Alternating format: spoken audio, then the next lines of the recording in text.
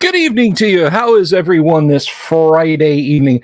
I hope you're doing well. And I just want to say right off the top of my head, right off the bat, welcome to all of the new subscribers who are just coming by for the first time. Welcome, welcome, welcome. It's good to see you all. And thank you everyone who has subscribed over the week. And I mean the week, guys. We have jumped up like 50 subs in the last week or something insane like that.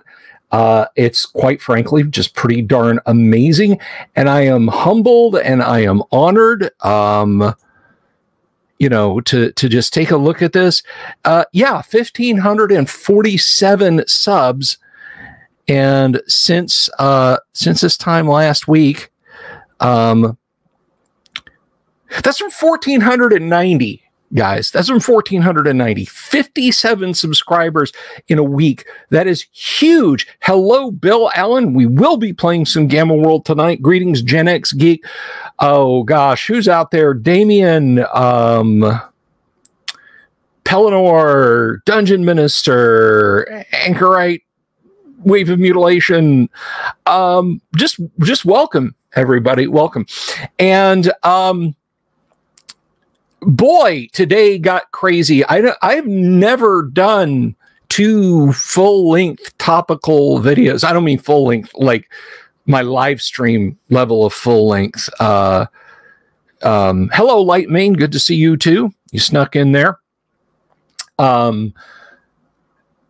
Like 2 topical videos. Things were developing that quickly today, and they continue to develop. There's stuff that's going on. I may do videos this weekend. All right, it's that crazy. And guys, look, I know the cynical attitude might be that I'm just jumping in this to you know, to kick up views, to get to get that sweet clickbait. Guys, what's going on impacts old school. All right. Now look, if you just play, if you're just like, I have a player's handbook, a dungeon master's guide, and a monster manual that were printed in between 1977 and 1979, and a stack of modules, some graph paper, pencil, dice, and 3 friends. I don't care. I get it. All right. I promise I get it. But there are a lot of us, and I include myself in those ranks, who are striving to keep it relevant, to make cool stuff that you can still go out and buy and play with your classic AD&D today. And what WotC's gotten up to affects that. I mean, they did the hit piece.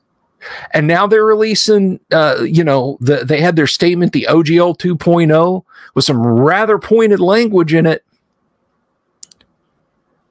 TJ greets. Yes, it is Gamma World night. So from where this long white-haired grognard is sitting, there's a lot going on that affects us. Unicycle Peon greets. Robert Phillips, howdy. Tonka Todd, hello. Yes, I go by God's time zone. Thank you very much, Tonka. Greetings, Safi. I see you over there. So I don't feel like there's I don't feel like there's this great rift between, you know, me just exacerbating with what's going on and talking to you guys about old school D&D. But I'm going to say this. We swim through negativity, but what powers our limbs is positivity. It's positive energy. It is positive force that moves us forward so we can get out of it, so that we can move through it and get on with ourselves. And I see the Viking hat has snuck into the green room, so I'm gonna bring Kyle on here in just a few minutes. He was Johnny on the spot with the breaking news this morning.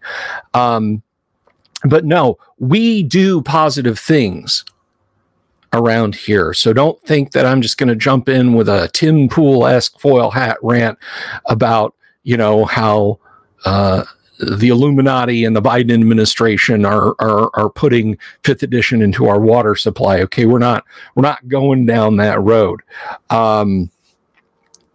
So what we're going to do between now and 9 o'clock my time, the next hour, the top of the next hour, or maybe a little bit after, depending, is I have 4 6-sided dice in my hand.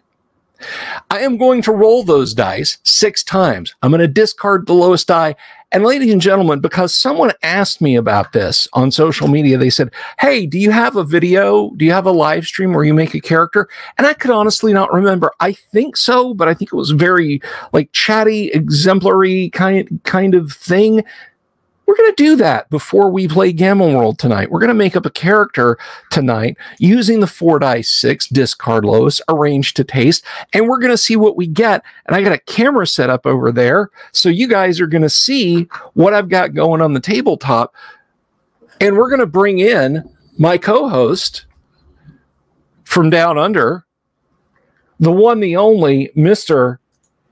Kyle Schuant. Kyle, this is an groovy treat. How are you, my friend? All right. I'm not sure how well this will work. My headphones are still rooted, but we'll try anyway. All right, we'll give it a shot. We'll give it a shot. I'm good. I'm good.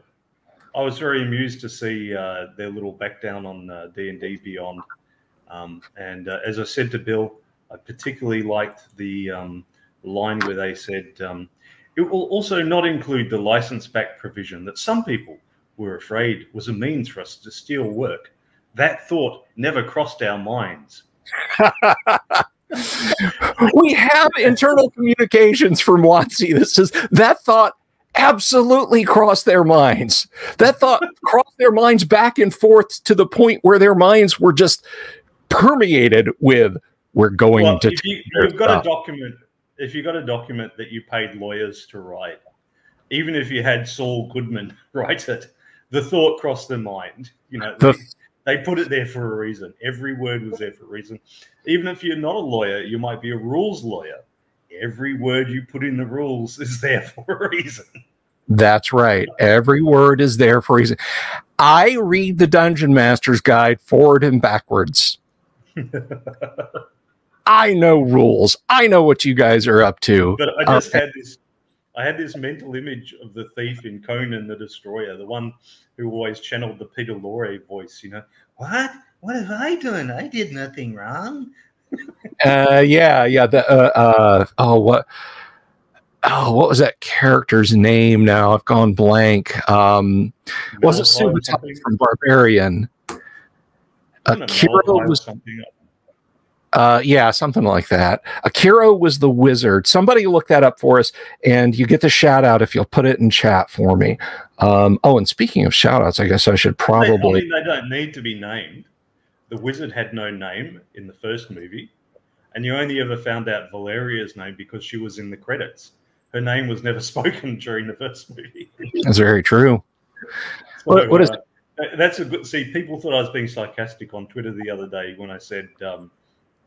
When a guy said human fighter, that's all the character background I need.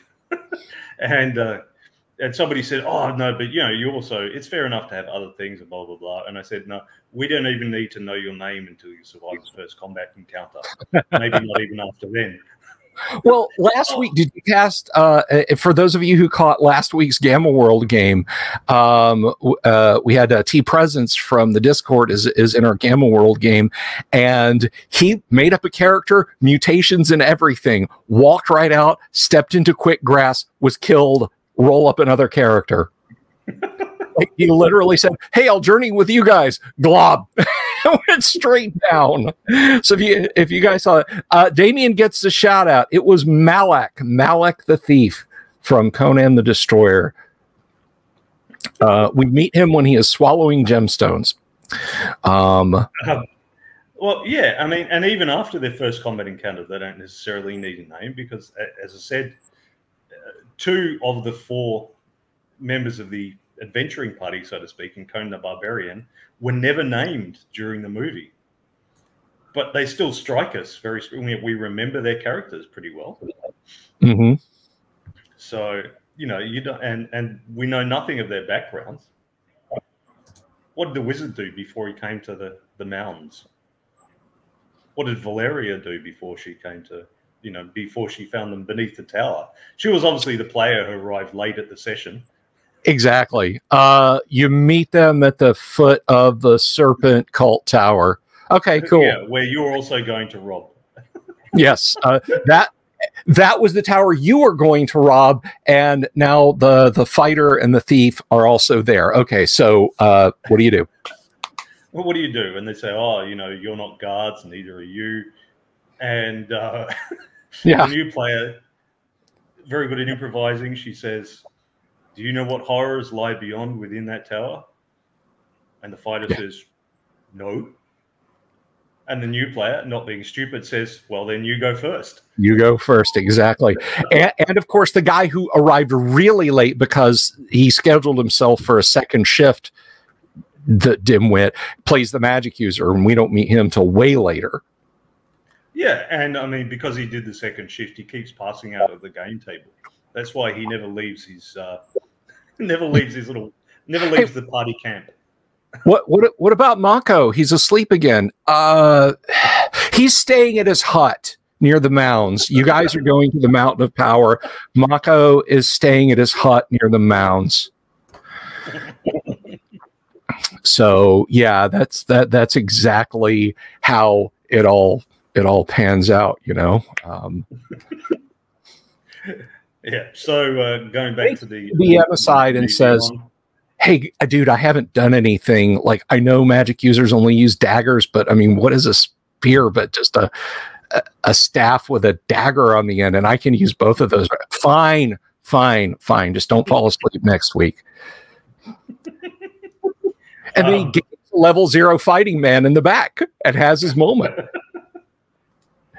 You know, so going back to the D&D Beyond guys, they had their little tweet where they released it, you know, did their full press release thing, and they said, "Oh, it's just because we want gaming to be really inclusive and stuff."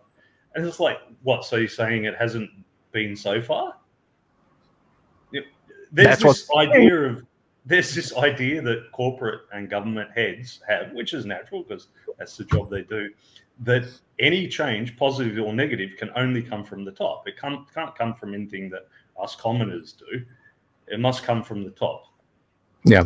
If people are bad, it's because they were badly led. If they're good, it's because they're well led. But my thing is, like, black and white people happily mixed with each other long before a Civil Rights Act, right? They just formalized things. There were gay couples. It's not like there was a lack of gay couples hooking up together before same-sex was legalized. You know, it should have been legalized and all that, but it wasn't a lack of gay hookups before then and settling and living together and all the rest. So the real positive social change comes from the individuals doing it, people like ourselves just being nice to one another. And that happens long before and even in spite of what some dickhead in an office thinks.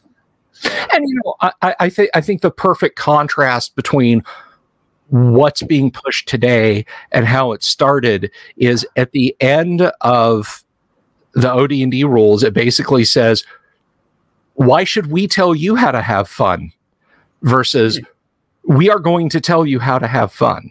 Yeah.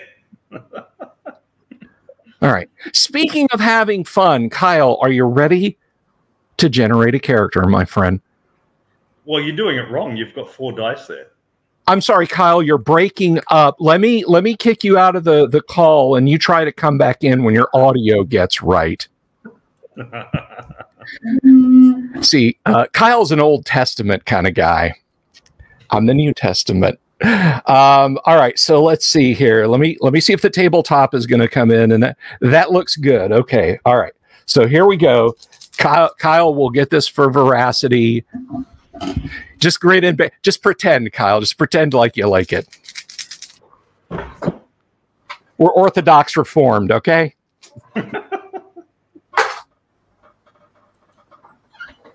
Not a bad start. Oh, that's way out there.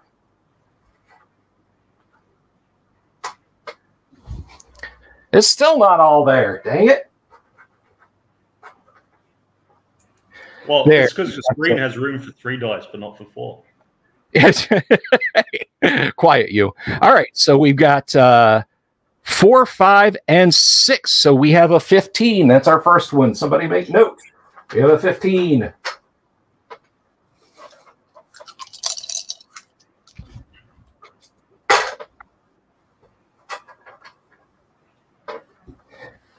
And a 14. We are in Fuego.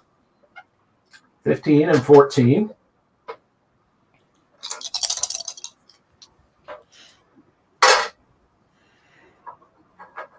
Yeah, that one's probably to Kyle's liking. That's a 9. That is Kyle Schuant perfect there. So that's 3 rolls. We got 15, 14, and 9.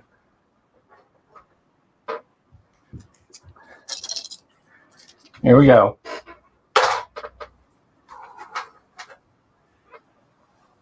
And another 9, 15, 14, 9, 9. 2 more rolls, guys. If you're hoping for a paladin, pray hard.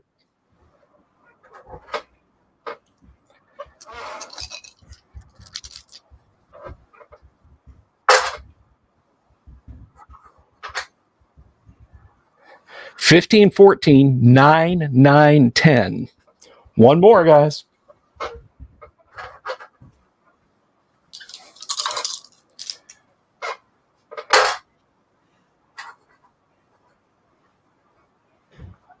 $15, 14, 9, 9, 10, 17.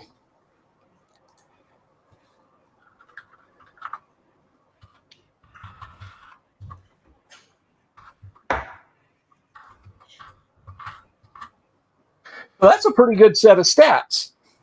I mean, you might even be able to paladin that just down the line without even rearranging them. No, because the wisdom's got to be higher than that. So let's see. Let's see. 15, 14, 9, 9, 10. The 10 was a 12. Did I miscount? Okay, so. All right, 15, 14, 9, 9, 12, 17. Kyle, what are you going to do with this set of stats? Me? Nothing. That's not how I roll, man. What are you going to do with that? Stupid thing. Hang on. Sorry about that. That's not how you roll? You're not going to do anything with that? No, no. Okay, Kyle.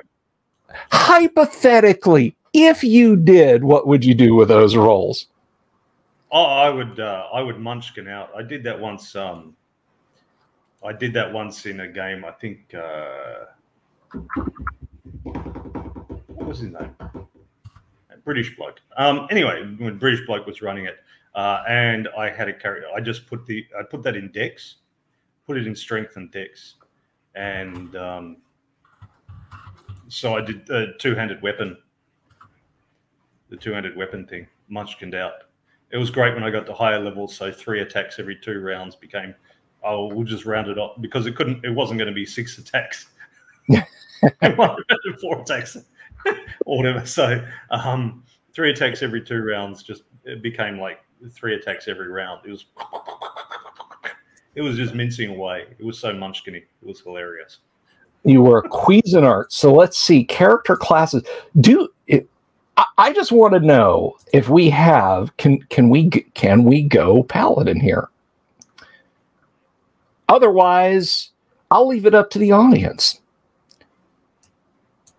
I'll just wait to see what the majority says, unless somebody wants to, I don't know, throw in a super chat and decide for us. The paladin, a strength not less than 12, a minimum intelligence of 9, a wisdom of 13 or more, a minimum constitution, and not less than 17 charisma. Can we do that? Well, let's see. If we throw the strength 15 and one of the 9s in int and the 14 in wisdom and the 9 in con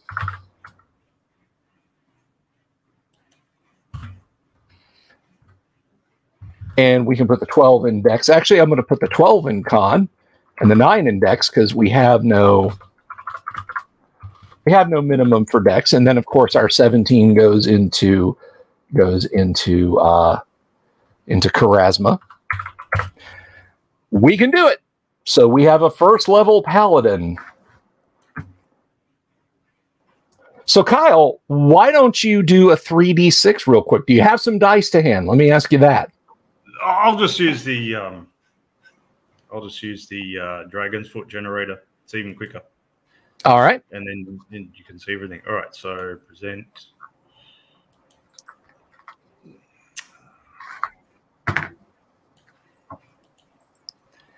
Our paladin starts off with 6 hit points.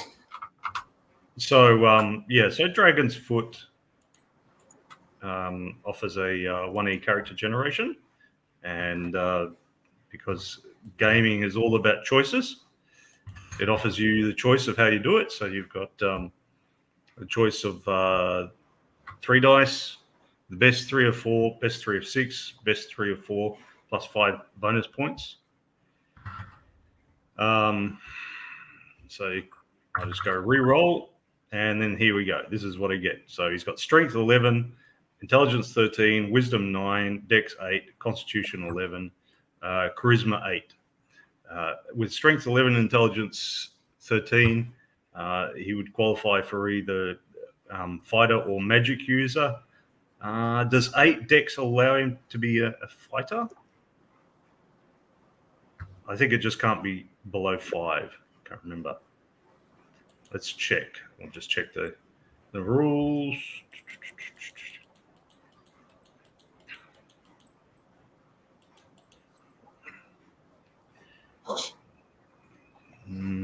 Dex. No, there's no minimum dex for a fighter. It just says at 5, here or lower, the character can only be a cleric. So he can be a clumsy but strong fighter if you want. So he could be either a fighter or a magic user. Well, let's make him a magic user. And a guy, human, magic user, alignment, probably neutral evil. He's a magic user. No. Neutral. Right, and this one helpfully gives you the saving throws and that. And it rolled up the hit points for me too. 3 hit points. There we go. So with this guy, all I have to do is buy his starting equipment with his 30 gold, and he's good to go. 30 gold? That's pretty brutal. Oh, well. Okay, so the gear starts on page 36. What would we give him? Well, I mean, a robe, a staff, some basic equipment, right? I have a player's handbook. Why don't I share the player's handbook out real quick? Give me just a second here. Gonna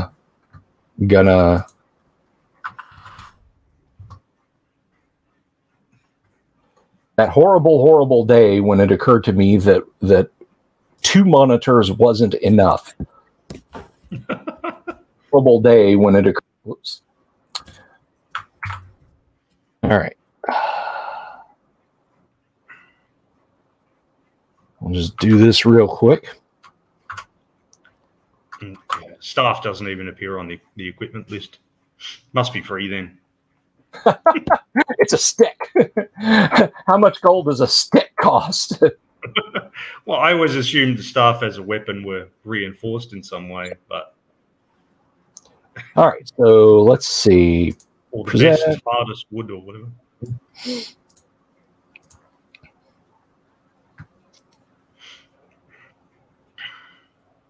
Okay, so I'm taking over for a second so we can look at the equipment table for your magic user. So let's see. Scrolling. Equipping the character. All right, Kyle, we're equipping your character. Yep. I think you got shafted by the Dragon's Foot character generator. So 30 gold's plenty. I'm sure I can hire 1 man at arms with 30 gold, even if he's in leather armor. And there you go. I just need 1 guy to hold them off long enough while I run away. Some of you may die, but that's a risk that Kyle's character is willing to take. Well, he is a magic user after all.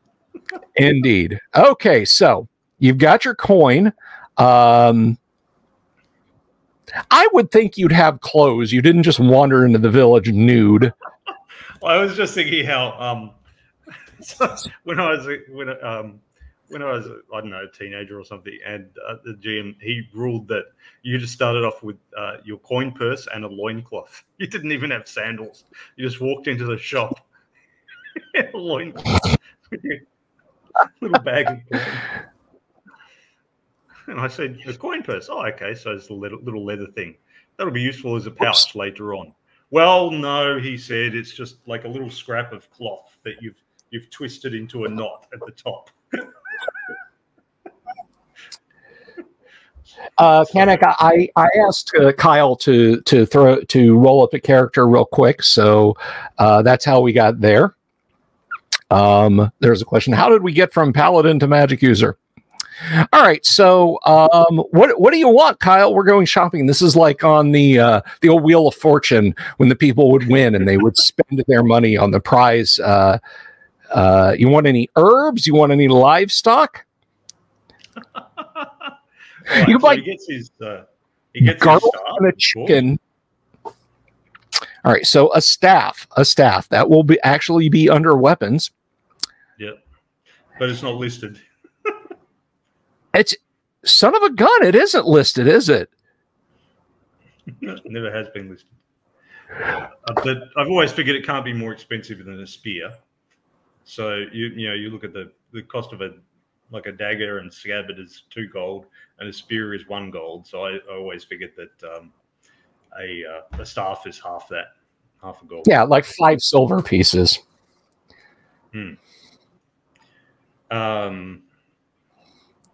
And so he gets a staff. He gets a leather backpack. Okay. So that is a leather backpack is a whopping 2 gold pieces now. Yeah, and he gets... oh, what race is he, Kyle? What race is he? Human, of course. Of course. And he gets 50 foot of rope. Okay, that's 4 silver. He gets 10 iron spikes. That is 10 copper. Yeah, and he gets 3 torches. 3 copper. He gets 3 flasks of oil. Whatever will you need those for? That is 3 gold pieces, oh spendthrift. Yep.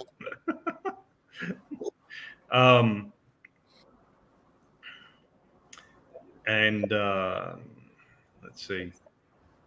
And then he hires a man at arms. Well, then he needs some food, I guess, when he travels. Do you want iron rations or standard rations? Standard rations. All right, there's 3 gold. Yeah. And then he hires a man at arms. Okay. Whom he equips in leather armor. Gets himself a leather armor, a small wooden shield, and a spear. And then he's ready to go. All right, setting you back a total of 6 gold pieces. Does that leave you with anything in the bank? Oh, I don't know. I haven't been keeping exact track of it, but it'd be less than 10 gold. Yeah. All right, well, let's check your starting spells. Don't worry, folks. Time permitting, we will come back to the paladin, but let's check your starting spells. Okay, I'll do my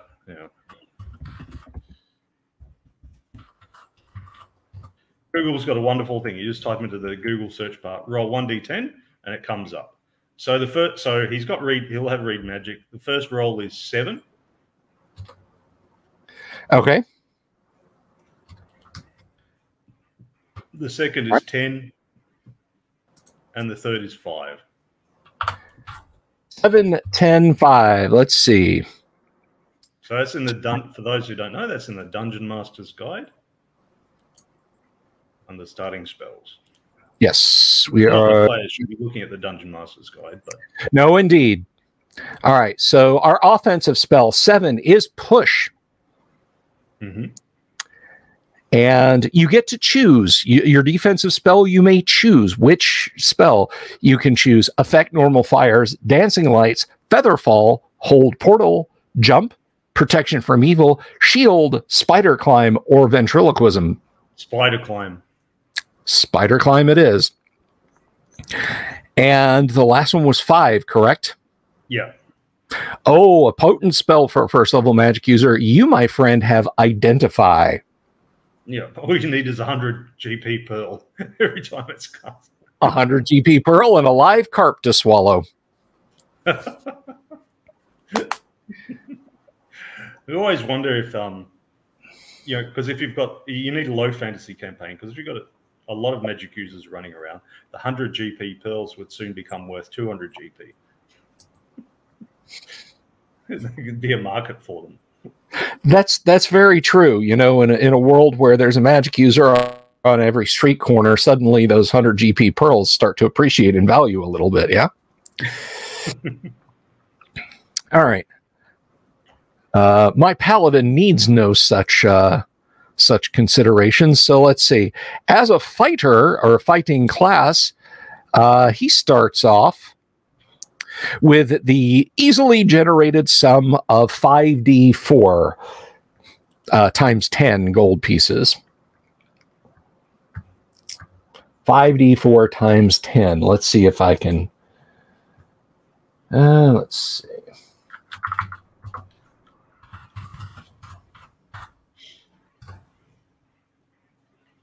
And that nets us 150 gold pieces.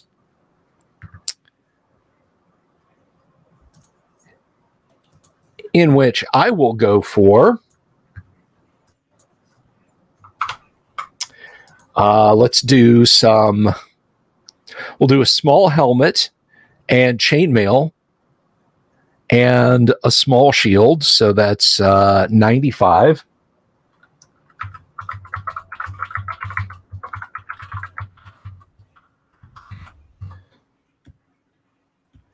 A sword and scabbard. We got to go with the standard, the long sword. So that's 15. That's 110. So we got 40 gold pieces left to spend.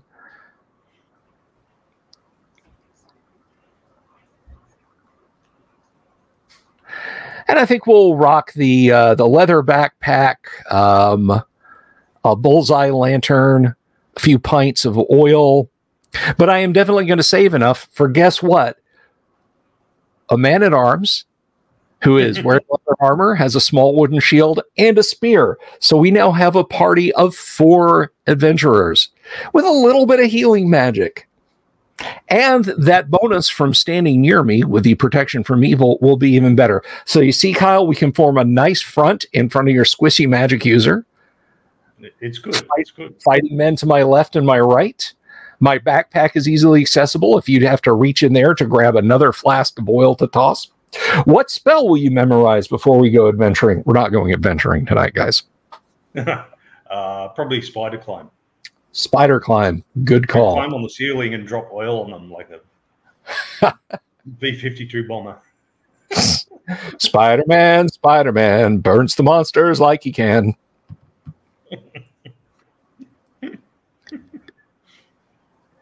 So there you have it, folks. It's just that easy. Now, if you're curious, if you're wondering, hey, tell me a little bit more about, for example, what the Paladin in first edition AD&D can do. That's an easy look. We just pop over there. Detect evil up to 60-foot distant as desired, but only when I'm concentrating on determining the presence of evil. Make all saving throws at +2.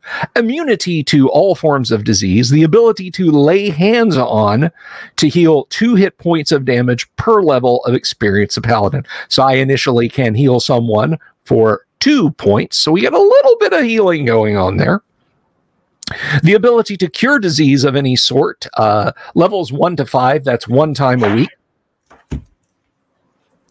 So Bob got wounded and Jim got tetanus, and our magic user Kyle is okay. Well, we're all good. And the emanation of a protection from evil spell in a 1 inch. That's 10 feet, not that far from him, but it's actually 10 feet, which in the standard dungeon environment will easily cover myself and the 2 hired lads to our left and right fighting right along. And then there's, I just want to say as an aside, this is one of the things that makes AD&D and games like it so accessible compared to more modern ones. So it's one of the advantages of random roll over point buy. If you have point buy, you have to know all the options. You have to read through all the rules and say, okay, what's optimal for the kind of character that I want to build? If you have random roll, you reduce the number of options, right? If you didn't roll 9 intelligence, then you can't be a magic user. If you didn't roll that 17 charisma, then you can't be a paladin. So it reduces the number of options you have. Then you just choose from that narrow range of options, and then you go ahead with that. So once you've decided to be a paladin, you just have to know what paladins do. You don't have to know what magic users can do. You don't have to know what thieves can do. You just have to know about paladins because your character is a paladin. But if you have point buy, and if you have the one character's ability can help another character's ability and blah, blah, blah, this complex interplay of rules, you have to know all the rules. So first edition keeps things very accessible so that anyone can just walk up to the game table, and in 15 minutes after 8 to 11 dice rolls and a couple of decisions of choosing what spells they're going to memorize for today and what gear they have and so on, can just start playing. And as the character gains in levels, and then more options come up. The thief gets better at picking pockets. The paladin can now have this or that power, and so on. Things open up. But by that stage, by the time you've gone through those levels, you're very familiar with what your character can do now. So having these extra ones, you're well and truly ready. So as the character gets to know the game world, gains in level, you, the player, get to know the rules as well. So it makes it very accessible to newer players. And other things like Classic Traveller and so on are the same. That tended to be the way games were written in those days, role-playing games anyway. There were other things like Advanced Squad Leader that were not, but the role-playing games tended to be written that way. Nowadays, the games tend to be written a bit more, well, at least the commercial ones, the mainstream commercial ones are written a bit more to reward mastery of the rules. The rules. Yeah, and that is something. I mean, around this channel, I just, if you're newcomers, and I know there's a lot of folks like, I've been active on Twitter, and I got to say, sticking to role playing stuff, it's a pretty positive place by and large. Talking about role playing stuff to people, and so if you're new, if you're just coming to the channel from that environment, or maybe YouTube recommended you up to see one of the ranty videos I did today, and you're just coming here, I just want you to know, classic AD&D people are like, oh man, all those weird rules that you had to know. No, it is very accessible, and that was kind of the whole point. Kyle and I, both of us, BSing mixed in, and me responding to tweets and not being in the ideal environment for rolling up a character, stepping up and leaning over and making sure the camera was in focus, and chit-chatting with Kyle. Kyle and I built 2 characters in probably a grand total of 10 minutes. And it's well, just, I mean, yeah, 40 minutes have passed in the cast, and we've had all that other shit talking and all the rest. So yes, we've got 2 characters. And it's just it is just so many of the horror stories I see, and like I get a lot of pushback from people who are like, "Don't you gatekeep? Don't you make people be system masters?" I don't. I really and truly don't, and I don't think anyone should do that. And I see, you know, well, the game master expected us to know this, and the game master expected us to know that. All I expect you to know is that from 2 to 4 hours, you're probably going to have fun. You know, I tend to think I'm a pretty good DM, so I that is the guarantee. That is the first edition AD&D guarantee, or the original D&D guarantee. If you want to play some D&D, if you want to get really groggy and try that, that's all that you need to worry about, is just sit back. It's like I told the showman, and I'm going to do a Tales of Tabletop Triumph. I think, I know I've told you guys, I don't know if I've told Kyle, but I was setting up a massive table of Dwarven Forge for an event at my FLGS a few years ago. And this guy about my age comes over and he's looking at everything. He goes, "Wow, is this Warhammer?" And I was like, no, this is D&D. And he's like, "Oh man, yeah. Back in the 80s, I really wanted to play D&D, but the kids who played D&D in my middle school, they didn't want me to game with them, so I never got the chance." And I said, "Oh, cool. Go in the store and buy some dice and come back out and sit down and play." And he immediately went, "Oh no, I don't know how to play. I wouldn't." And I'm like, no. Go get dice, come back, sit down, and play. And he's like, "Really?" And I was like, really. So this cat, who is about my age, played D&D for the first time. Right then, right there. He started his D&D. Now, I don't know if he went and bought books and started up a campaign of his own, or if that was the one time. But I didn't like go, yeah, if you've never played, it would take too long to know. You're not really cool on the system, Like it would just be we played OD&D. It was characters on note cards for OD&D. I think he died once, and he was like, "Oh," and I was like, roll 3d6 in order. You've got the same equipment the other guy did." And that's, I remember when I had the open game table at the club, and this player Paul, who unfortunately he's gone and lived to work in Perth, so we can't game together anymore. But Paul, I can't even remember what his character was, but his character died. And he went, "Oh," and I said, "Yeah, I'm sorry, man. That's just the way the dice go sometimes. Just roll up another one, and we'll bring you in as soon as we can." And he's like, "Oh, no, my character died. It actually feels okay," he said. "It actually feels good." I was a bit surprised by that, but I mean, he'd come from playing all the later editions where they do, and with game masters who just fudge everything to make it not happen. But he meant, like, there was real stakes. His decisions actually mattered. So, the results of them the results of those decisions were more exciting for him. So the triumphs really meant something, because, like, unless you have the chance to die horribly, then it doesn't mean so much when you have a triumph. But if you do have that chance to die horribly, and it's a 1 in a million, but it actually works, then yay, So I remember being surprised by that. And he became a long-time player with us. Only when he moved to Perth did he stop. And I think that speaks to a lot. Now, it's going to sound a little negative and a little dish-and-worry, but I promise I'm not going down there, because I don't have the time or the energy to waste on that kind of thing. But I was talking to T-Shirted Historian, who's a fun guy. By the way, subscribe to T-Shirted's channel. Please do that. Go to T-Shirted Historian's channel and subscribe there. It's a good, fun channel about geek stuff, RPG stuff. Good place to go and BS. But he was telling me he had been speaking to someone who had worked on the early development of 5th edition, and the design goal of Wizards of the Coast was 6 sessions. 6 total sessions.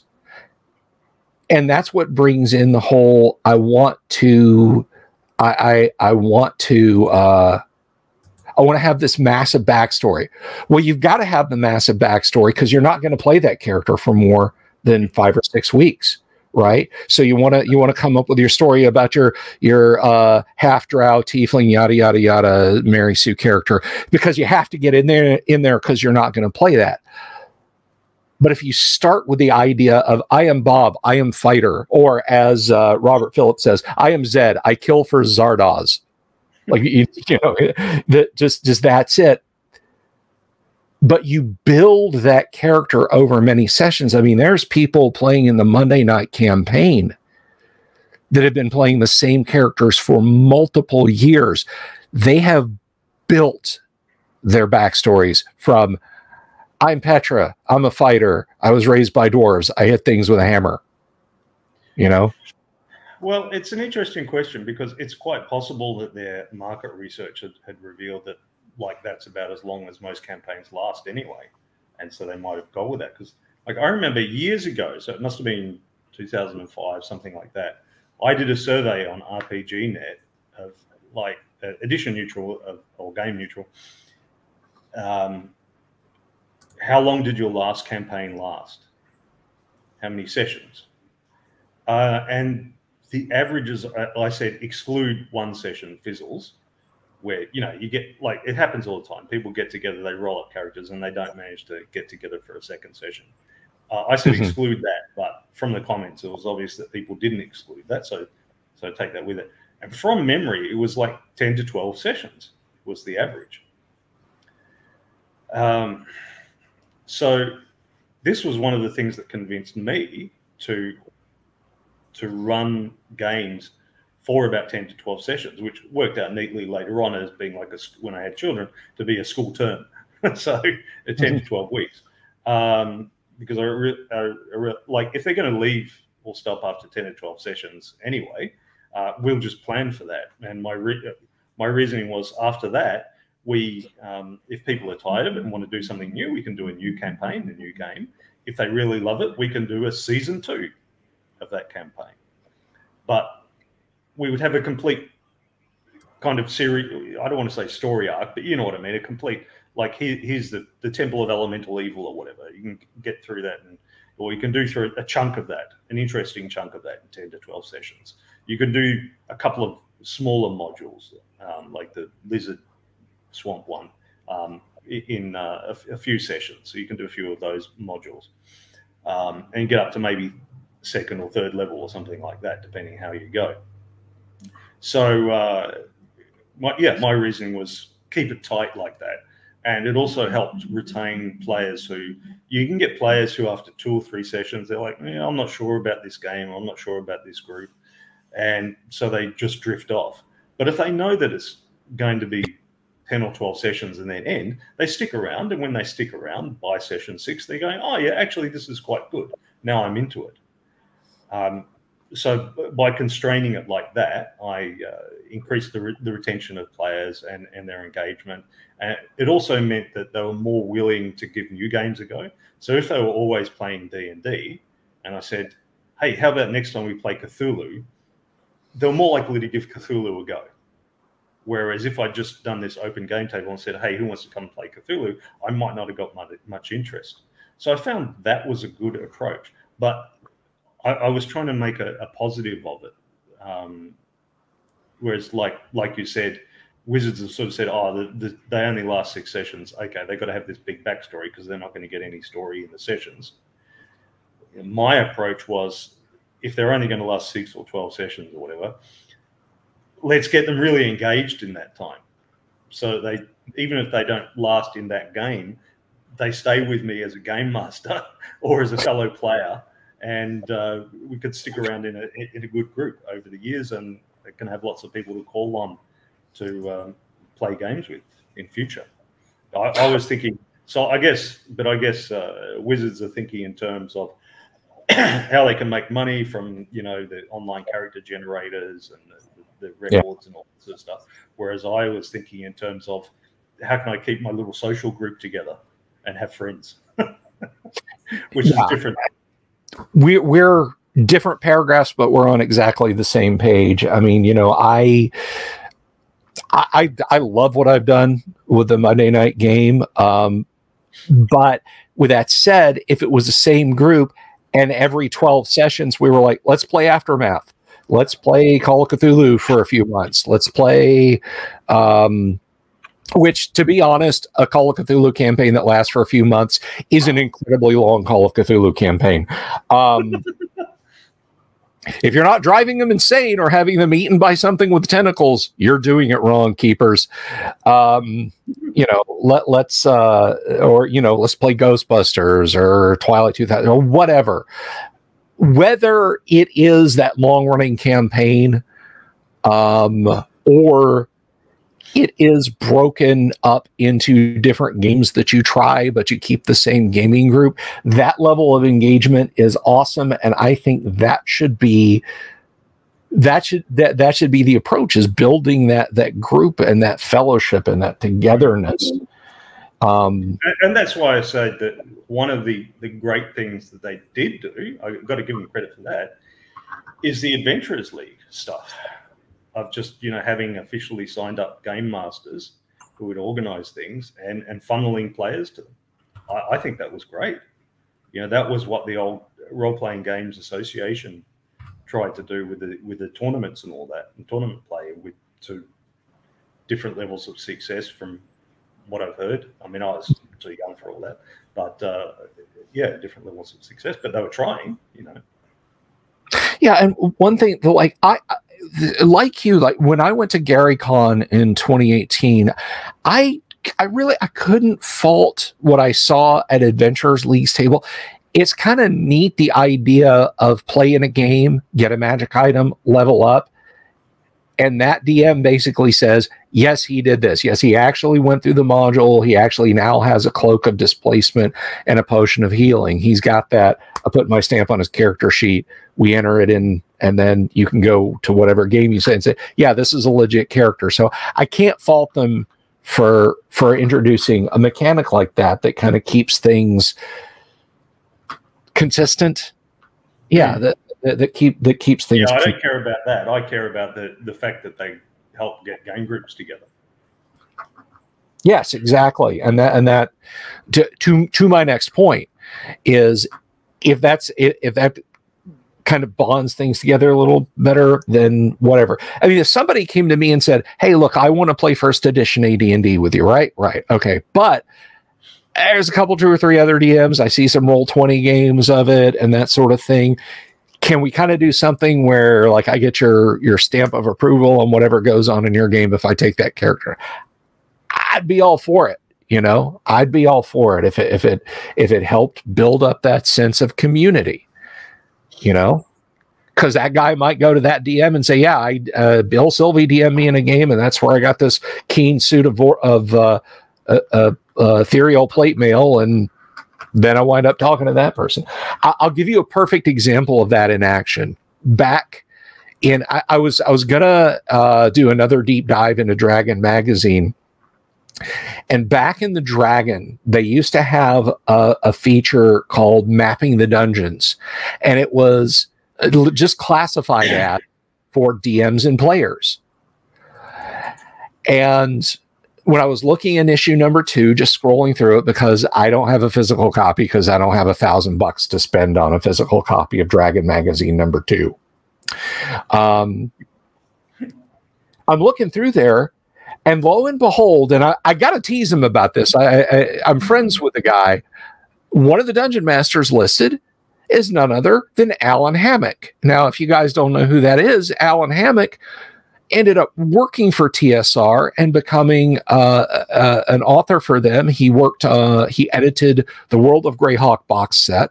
He worked on A3, Assault on the Area of the Slave Lords is his baby. Alan's been on the show a number of times, and he's a swell guy. Love having him around. But there's a perfect example of the sense of community.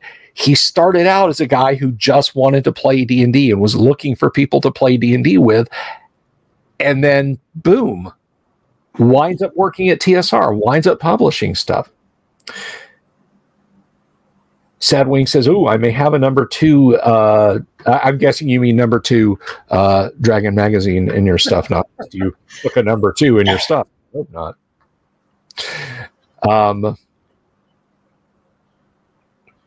Let's see. I'm just catching up with y'all's chats. Kanek Safi has games as often as we do. Let's see. Office Max looking for laminating. She says she's knowing if she's going in if she's going to stay with one gaming system or changing up after each module. Yeah, it's all valid as long as people know what they're getting into. Yeah, exactly. So, and I kept it open ended to say, okay, it will be unless you suffer a TPK, it will be a complete little thing in these 10 to 12 sessions. And after that, we'll discuss what we want to do. And the option was always there to just keep going. So in principle, that could be the same as with your game group, Bill. It's just that, 11 years? So 44 times in a row, they said, let's keep doing D&D. Yeah, but essentially, and I'll be honest with you, I have told them, I'm telling you, I'm telling the world, my goal is to run GDQ, which is kind of the physical graffiti of AD&D modules. I happen to think Physical Graffiti is the greatest Led Zeppelin album, and I think that's a pretty good honor to give the D&D modules. But after Q1, whether Loth eats them all, or they die horribly before they get to her, or they squash her like the Spider Woman she is, somebody else can game master for a while, because it'll probably be another 3 or 4 years before we finish that. And at 15 years, I think I'm allowed vacation. Sabbatical. Maybe I'll bring you in to run us through some Aftermath if you can get free at that hour. Yeah, because I'm sure you want to wake up at like 1 o'clock in the morning local time and start hanging out with a bunch of nerds. Or whether I like it or not, it's what my family thinks of it is another matter. Exactly. Yeah, I couldn't sleep last night, hon. Again, weird. It only happens on Tuesdays. I can't explain it. It's just the voice. It'd be the voice keeping my wife awake. When I do the streams on it's Thursday, middle of the day. So she's working in the bedroom home office, and I start talking, and about 5 minutes later, I hear the door close. She can't concentrate on her work with all the nerd talk. And but it's not as bad as when I was playing Insurgency Sandstorm in the evenings, my online team shooter, and she was a bit distressed by all the profanity and sounds of explosions and people dying and stuff. So it's not as bad as that.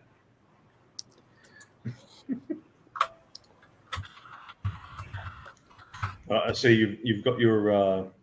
yes, we're having a player filter in, but until everybody hops on board, we're waiting. One of our players has a family birthday, so he said, I may be AWOL. That's something else. Just to put a fine point on this, boys and girls. Real life happens, I'm not... there's horror stories of DMs throwing fits when when players rather don't show up, and that sort of thing. Real life happens. Don't ever apologize to me for my mom was sick. I'm so sorry I didn't make it to the D&D game. What the thing that makes me mad is that you're apologizing to me for not being at the D&D game because your family was sick or you had a life event. Well, yeah, but I mean that's the as well. That's the flip. Even from the point of view of the thing for the game, the flip side of the game being accessible and that anyone can walk in at any time is anyone can walk out at any time.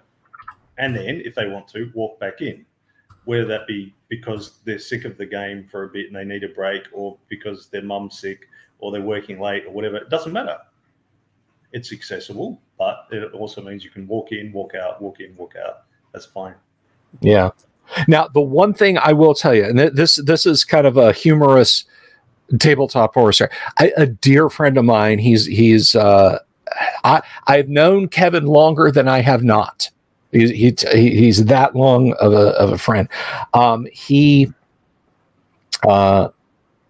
There's two. We're just missing one more player to get started here, but I've known Kevin since 1989. Kevin is a brilliant game master, and Kevin, from the bottom of my heart, if you're watching this right now, I mean this. Stop switching games, damn it. Kevin will run these fantastic superhero games using hero system, sometimes set in a homebrew world, sometimes set in Marvel, or we'll play Call of Cthulhu, or I can convince him to play AD&D, and we'll get like 5 sessions in, and like after that 5th session, he'll go, this campaign is good, but I was thinking we could try out. Back to this one. Let me tell you what, folks, if you're new to tabletop gaming, there never is a more pernicious lie that you will hear from a game master's mouth than, we'll come back to this in a few sessions. Or we're just going to play a one-off of this next week, and then we're going to jump right back in it. No, you won't. No, they won't. No, that is a lie. That is a complete lie. Just get used to the idea that it's a lie. When you leave that campaign behind, it's done. It is completely over. It's like putting away the takeout food when you come in from a late night of partying and you put your restaurant and bar burger and steak fries in the fridge, and you're like, I'm going to eat that for lunch in the morning. Or tomorrow. No, you're not. It's going to sit in the fridge for 4 days, and you're going to go, what's that smell? And you're going to throw it out. Never coming back to that campaign when your game master says that. And Kevin, if I wrote modules for all the campaigns, buddy, that you never came back to, that's all that would be in these shelves behind me. That's it. It is an inveterate game chameleon. I love him like a brother. And he is a brilliant game master and a great game player. But damn it if he doesn't change games after 6 or 7 sessions. Well, he needs to be a player, not a game master. The problem, he needs to have less control. Game mastering so much he gets bored as a player. I will say this, the longest, we actually did play a campaign set in Wheel of Time using the D20 Wheel of Time game from the early 2000s, because my wife loved it. She gamed with us at the time. That game lasted almost a full year. And for Kevin, that was unprecedented. And then we switched over to a 3E game that lasted for almost a year. So there were 2 times, and he's never gone back to that. So, all right, boys and girls, I'm going to pull out. I'm going to leave you to your gamma world. This was an unexpected groovy treat having you here tonight, Kyle. Well, you were going to talk about D&D, and I'm free, so. Excellent. Go watch The Good, the Bad, and the Ugly, smoke a cigar, and drink some scotch. See you, boys and girls. Have fun. Peace. My co-host, Kyle Schuant. But now, ladies and gentlemen, boys and girls, what many of you have come here to do is to watch us play a little bit of that good old Gammon World. So we're going to add our players here. Starting as numbers Rab, we have Doomsword Deathmaster. What's up? Bogo Jorts, of course, played by Tonka Todd. Hello. Herself, that magnificent mechanical medic, 4077, because that's what you guys voted to keep her name as. Sapphire, good evening. Evening. How is everyone? Good. So, it's Friday. It's awesome. It is Friday. It's Friday all day. That is what I'm told. I mean, it's the 13th, but hey, Exactly. It's kind of crazy. But only it's good. only for a couple more hours and change. So. If I can put on my nerd hat for a minute and push up my nerd glasses, Friday the 13th, they say, is a superstitious holiday because that was the date that the Knights Templar went down to the King of France. Yes, it is. It is. That's fascinating. I did not know that little bit of historical knowledge. So last week, your party is scouring the outskirts of Lanta. Now, of course, Doomsword had an issue. He couldn't be here tonight. Kevin, who went through 3 characters last week. I know. I felt so bad for the guy. Well, I hope he doesn't feel like that we were just killing him off just to get him out of the game, because that's not true. But so Kevin can't be here this week. He is playing a pure strain human who will stand in the back and He's gone back to the pure strain. Be strangely silent. I think he did end up going back to a PSH, but you had found the ruins of some kind of building, some kind of complex, and in it is a vehicle that seems to be nearly perfect condition. So you are there, you are in the bombed out building. Numbers. I think I need to be in the front because I'm not going to fit in the back. And we know who's in the back that's going to fit just fine, and was calling as his living room back there. But yes. So there you are. What do you wish to do, adventurers? Well, we're checking out this vehicle and seeing if it's functional, if it's fueled up, if it's going to be useful for us. Alrighty. And somehow I'll have to try to get my wings in there. Yeah, you may have to lay them along the back. Just sort of. Yeah, you're not exactly used to what do I do with the wings? They're kind of new to me.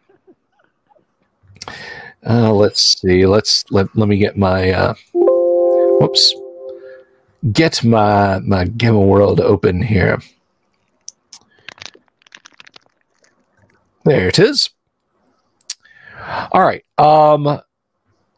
So I'm pretty sure I could not pretend to be a hood ornament. Well, you could pretend. I mean, the whole point of pretend is it's doing something that you're not. Or else, why would we be here if that wasn't the case? So numbers, what are you doing here? Well, I suppose I'm gonna look at this. Vehicle since I've been the resident driver. This looks like a fine piece of kit. I've seen one like this 10, 12 years ago. It is in very good shape. The mesh neoprene wheels seem to be in good condition. Nothing's broken, nothing's cracked. Some of the plastics are a little bit yellowed, but otherwise it is in good shape. You are fairly certain it should start and run. Does it have a baby seat in it by chance? There is. I think those are small seats in the back, so I don't think you're going to need one. Gamma World is from the far future, before the apocalypse happened. So you are actually able to, give me a couple of D10 rolls.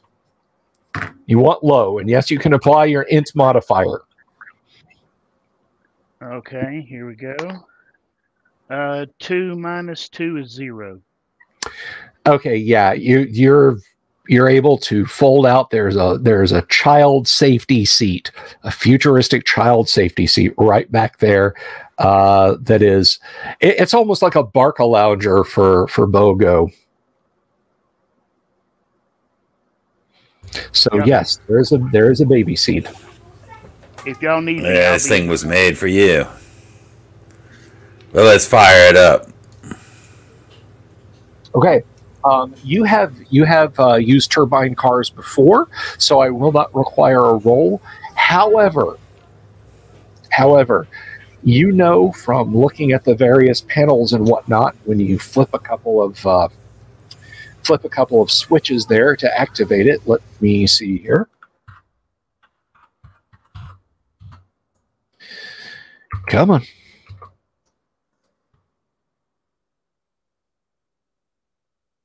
So the turbine car actually requires fuel, and although it does have a solar cell on it that, it's an ancient technology. You're not sure how it works. When the sun shines on it, electricity happens. But it does have a solar cell that powers like the lights, the navigation system, climate control systems, and so on. But you will have to acquire fuel. You will have to bring fuel to this car. But once you do that, you've got a very good condition vehicle that should probably fire right up. So what type of fuel is this?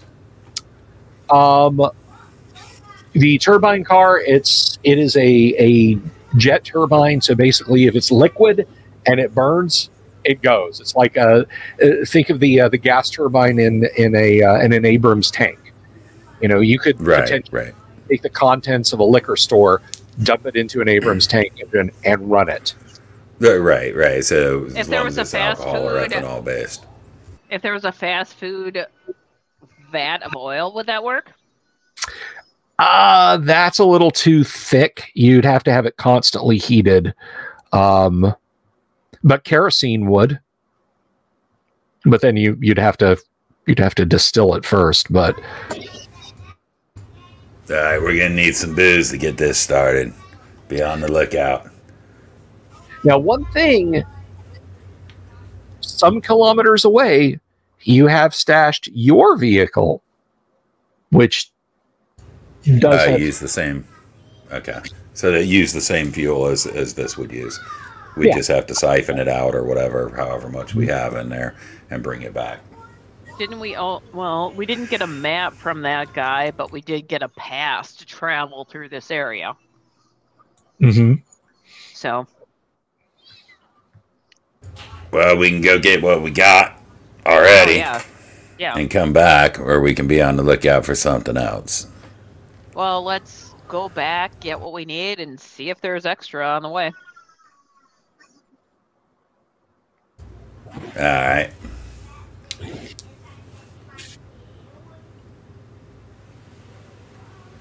So are these like fuel tanks like would be present in traditional vehicles nowadays, where we've got to find a way to get the fuel out of the tank and into a container, that sort of thing?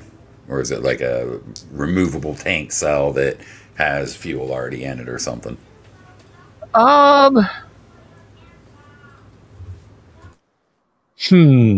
That's a good question.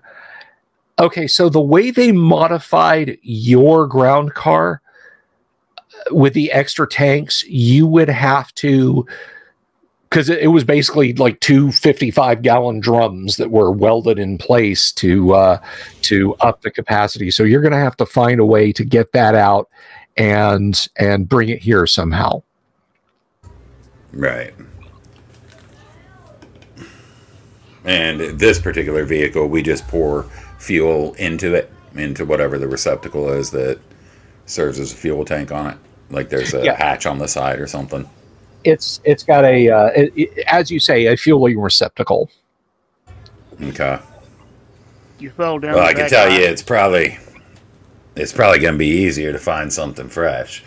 I mean, unless you got a way to haul off those big ass drums.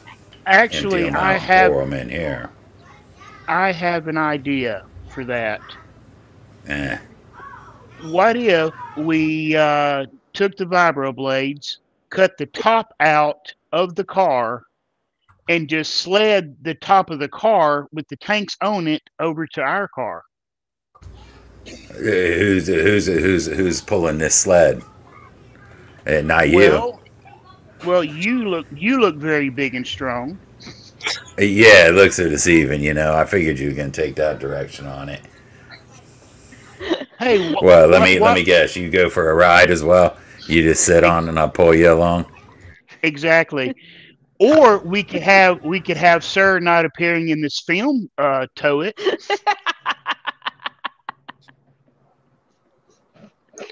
Yeah, that's not really gonna work. Look. Now, if we had kept the last guy alive, who was like a rhinoceros thing, we would have had a chance. But no. Is there anywhere around here, just looking around, what's surrounding us? So we've got some ruined buildings and that sort of thing. Okay, so the building that the vehicle is setting in, there are sun faded to almost white ancient images of vehicles like this one. There are the crumbling remains of artificial plants, several low seats that are sprung and sagging in, some kind of a counter, just crumbling bits of detritus and junk here and again. All right, and no other vehicles or vehicle parts within this location at this time, right?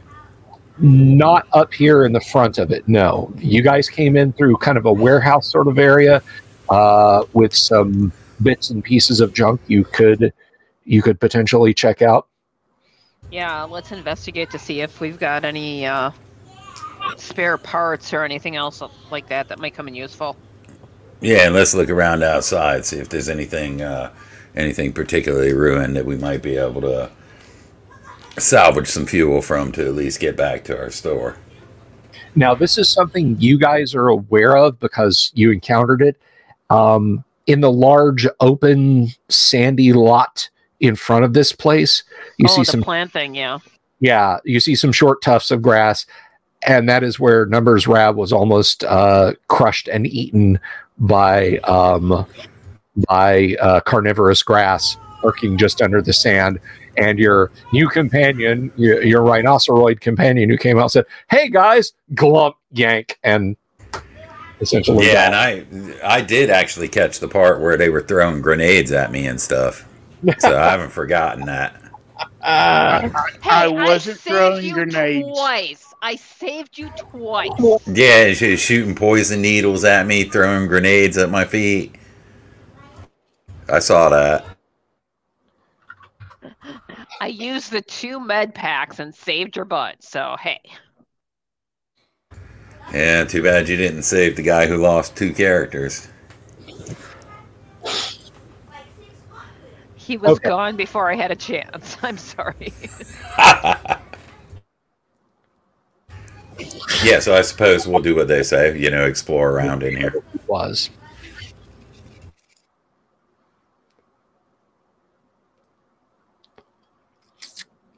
Well, okay, guys. What's your next move?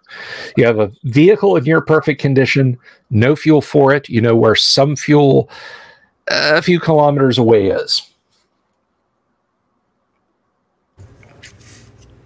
I guess we'll explore the interior of this building, those places that we haven't already looked, and then afterward go outside and look around and see if we can find some sort of fuel source that's closer than a few kilometers away. Now that we have a reason to look for that. And something preferably away from the sand pit.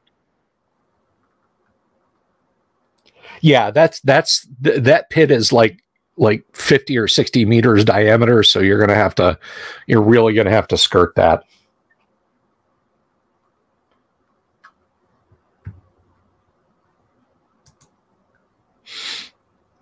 All right, so you are searching the building. And let's see. Am I still on? Can I still be heard? Yep, you're on. Yeah. All right. Are there shelves in this warehouse-like building? Yeah. Like standing. Bogo wants to climb up to the very top if he can, and just kind of survey and run and jump from the top shelf to top shelf. Okay. What is Bogo's dexterity, please? He thinks he's a cat. It is a heroic 13. A heroic 13. Okay. Almost ninja-like, some would say. Well, you almost yeet yourself off of a shelf right onto the floor which is like 3 meters down, but you managed to catch the one you are jumping to. Just letting you know. I look at Bogo, and I do like this ninja move just to mock him.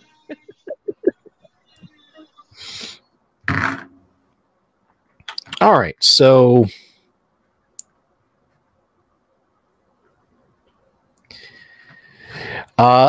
curiously lying on a shelf there, Bogo, you spy what appears to be the head of some kind of animal, but it's carved out of stone that was broken off. That's just been kind of idly thrown there. It's got a thick layer of dust on it, so whether it was put there the day before the war or 5 years ago, you don't know.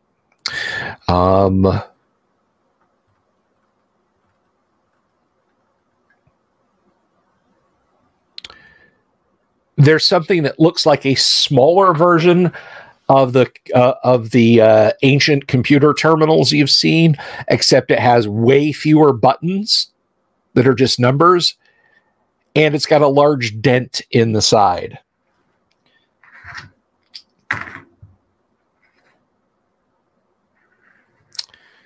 And lying next to it is a strange thing. It resembles a snail shell.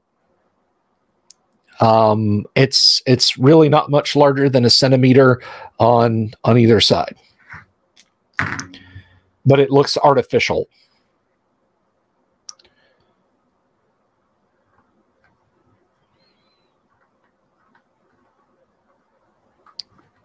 Did we lose Tonka? I'm here. Oh, okay. You're taking it in. You're taking it in. I got you. So is he holding this up? Can I see him holding this thing up? Are you holding it up? If it is small enough for me to lift it up above my little tiny adorable head, yes.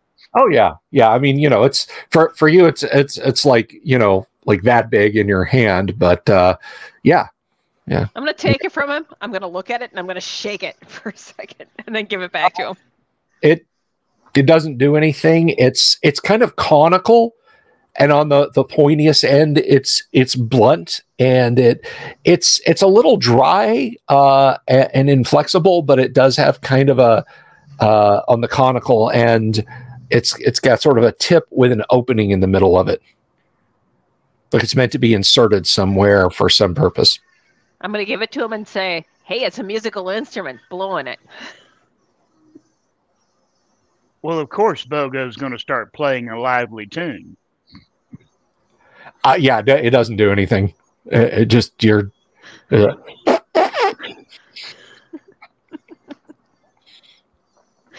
Well, maybe we can use it to like put fluid in the tank or something. Who knows? Bring it along. Also, what about the animal head? It's a little bit bigger than you are. It probably weighs many, many kilograms, and it appears to be made of marble.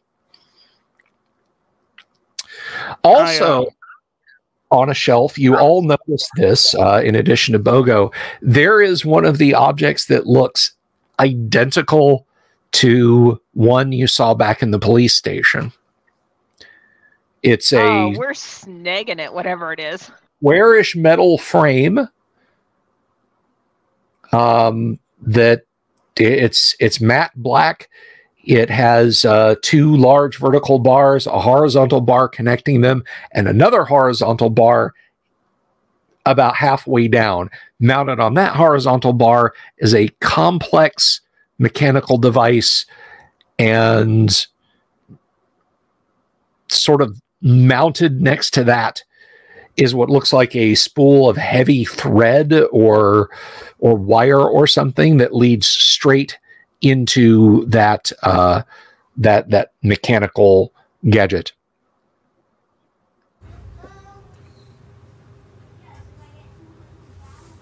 Thank you, Patty. Thank you for the well wishes. So you got that.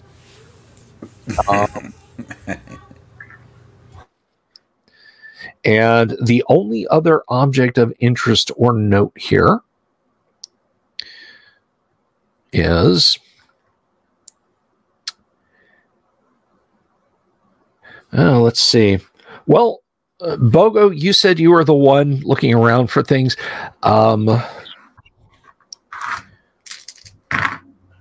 Let me see. That's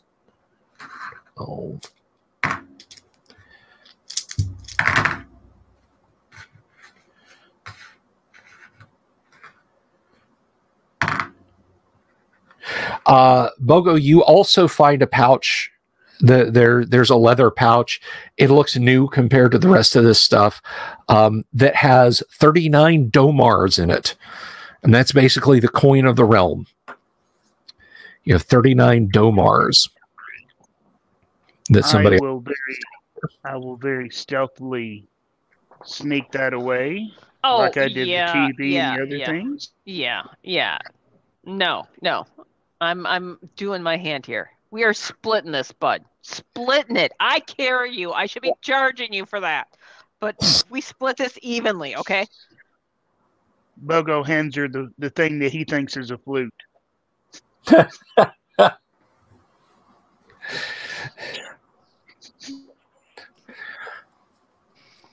All right, he's offering you this plastic rubber tipped item and not handing you the bag, not the funnel, the bag.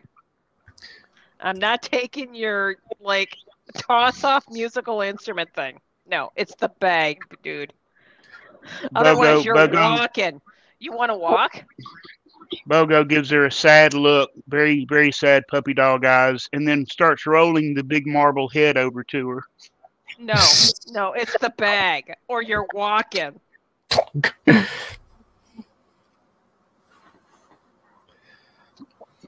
You choose.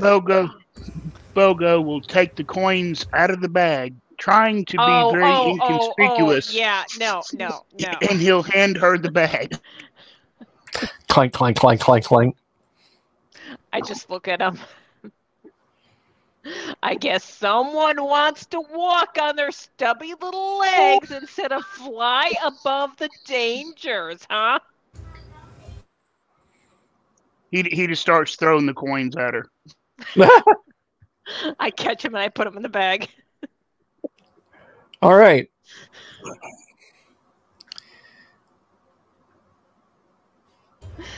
And then when I finally get all the coins, I will divide them up equally. And I'll say, this is fair. I will carry you. But remember this in the future. That's 13 domars each. I'm sorry, you were saying, Doomsword? Yeah, so this, aside from that foolishness that's going on in the other corner of the room, this thread on this spool or filament or whatever, what does it appear to be made of? It's that strange sort of soft yet semi-rigid substance that was on the other one back at the police station. It's something that the ancients manufactured. The whole thing weighs about a kilogram if you pick the spool up, which you can easily do. Yeah, is it relatively full? Yes. Right. I want to take a strand of it and bend it.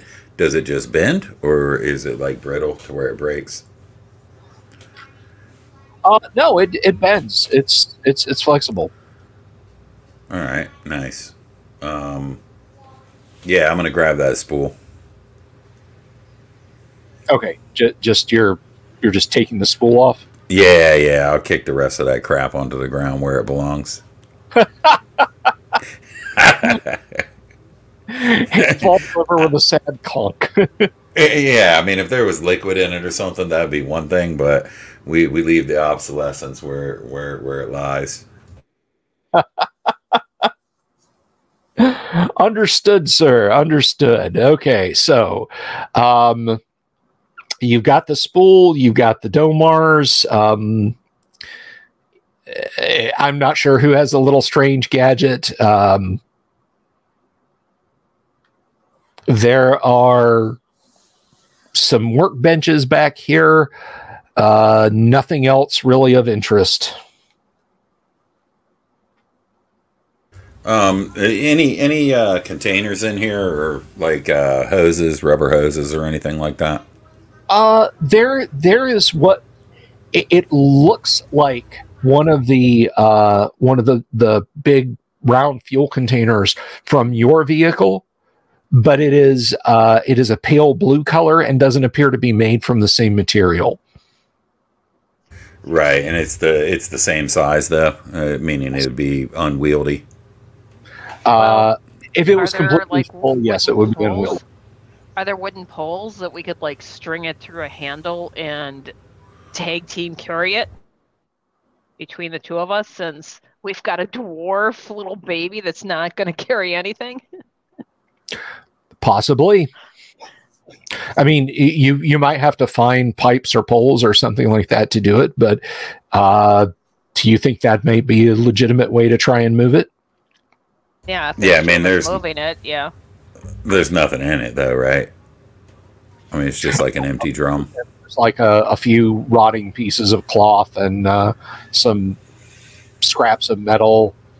What look like small containers that have been crushed down flat with some bright coloring on them, something of the ancients.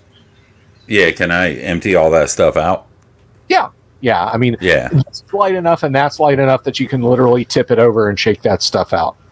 Yeah, I'll shake that stuff out. Since evaporated by now. And I'll just, you know, it appears to be pieces of, refuse and whatnot. I don't know what they would do with this stuff. Some sort of scrap. But I say we take the container. I imagine I can throw it over my shoulder. Well, let's grab like a metal pole or something like that. So once we fill it up, because once we put fuel in it, it's going to get heavy. So between the two of us, I'm sure we can move it to some degree. Yeah, but I ain't carrying that thing for a couple of kms. Yeah, that's for sure. It weighs about, and it does have a lid that has a smaller lid attached to it. Right. But it weighs about 10 kilograms, the whole plastic drum. So, you know, you like you're carrying it in one hand and somebody else is carrying the other end in one hand. You wouldn't want to try and carry that just by yourself. Anybody got any rope, wire, anything like that? Well, if we drag it, it's going to be even harder. We need to carry it together, you and I. Yeah, but that doesn't help out much in a combat situation. Well, combat, we're dropping it and doing our thing.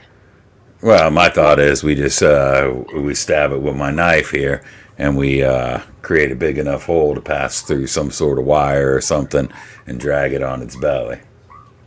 Or since it's a barrel, we lay it on its side and we roll it like a wheel. Is it? That sounds like a perfect job for you. It's probably gonna outweigh him even before it's got anything in it. Okay, Bogo is going to pick up one of the cloths that fell out while ago, the refuge, and he's going to make himself a ninja mask. He's going to climb up on top of the barrel after they dump it on its side, and we're going to log roll this big boy. All right.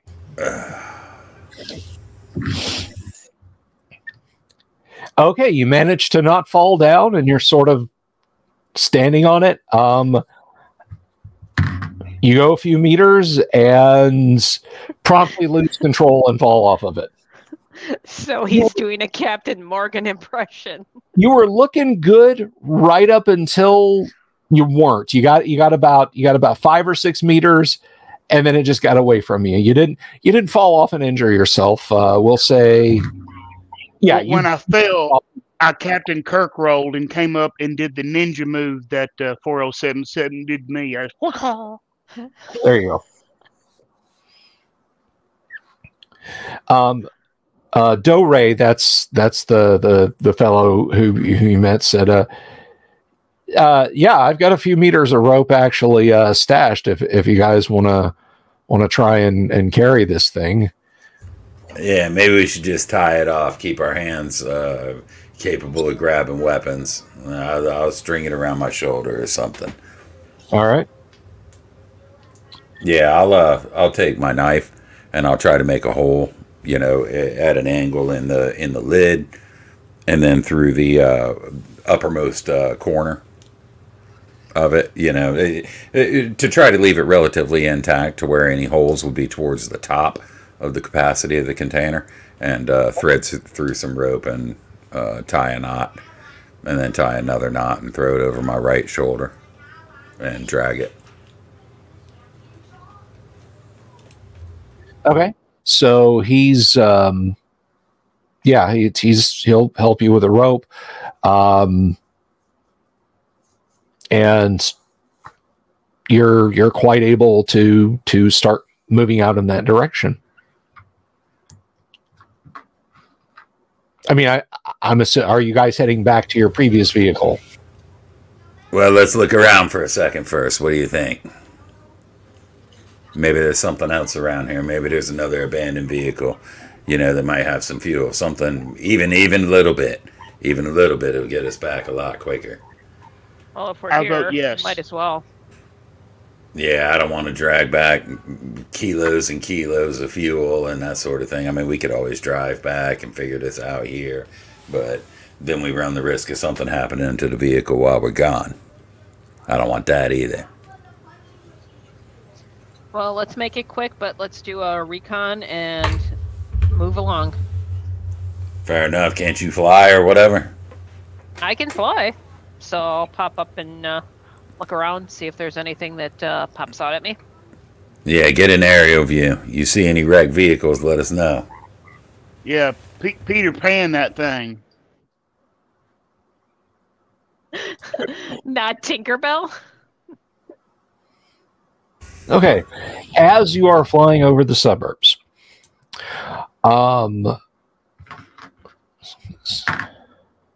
that's fortunate. As you are flying over the suburbs, you pass over a ruined building. You're like, is that vehicle intact right there? And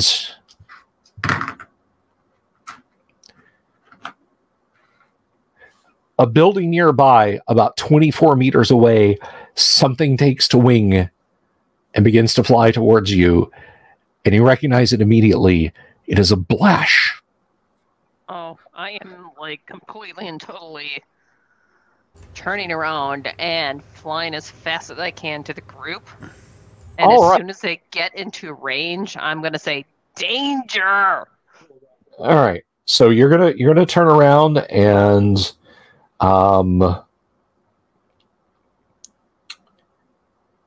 start to fly back towards the guys on the ground. So let's go ahead and roll initiative. You were not surprised by the Blash, by the way. Roll a d6, Savvy.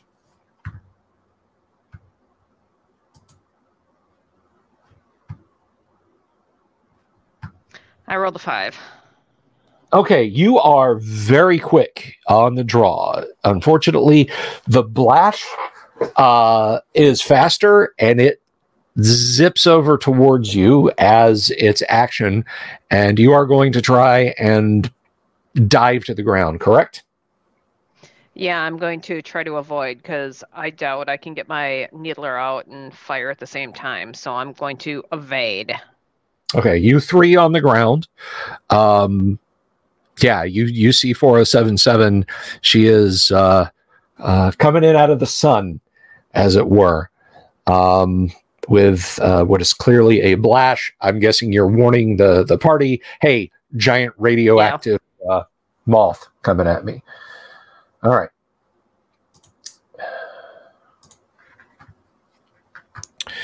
Okay.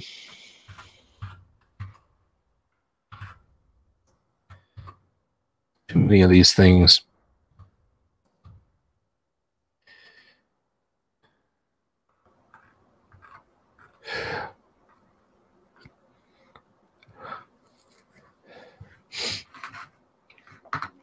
Okay. Doomsword, what is Numbers Rab doing? There's a blash coming at you. Yeah, recognizing the danger, of course, I lift my laser rifle and point it at the creature, and with the intent to fire. Okay. What is oh well what is Bogo Jorts doing?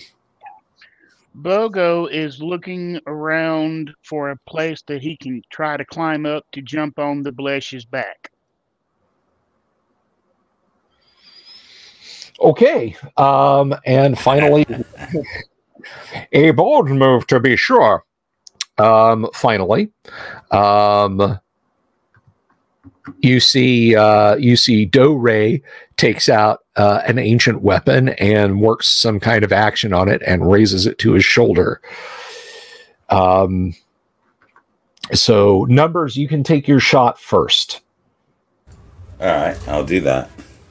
I'm going to take a shot with the laser rifle, aiming directly at the head. And I'm pretty sure that's going to be a miss. Okay, what'd you roll? I rolled a 5, weapon class 13. Okay, it's got a pretty low armor class. Let me see here.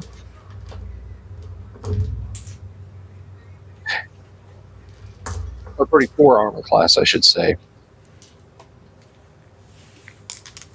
Now, for those of you kind of following along at home, Gamma World uses a weapon class versus an armor class. So let's see. 13 laser pistols and rifles, starts armor class. 8. That's the physical attack matrix build. That's different. Or rather, the physical attack 2, I should say. All right. Attacker's weapon class 13, target's armor class 8, and you rolled a 5, correct? Yes, sir. Yeah, that's a miss. So let's roll for initiative. Since your life is kind of on the line there, 4077, why don't you go ahead and roll initiative, please? That's a 6, right? Yeah, that is a D6. Okay. I got a 4. Okay, it got a 5. It has moved down close enough that it will rad pulse. And let's see.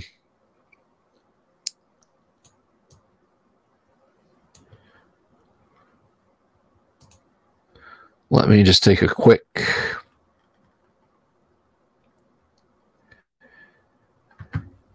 let's see. Unfortunately, that will catch 4077.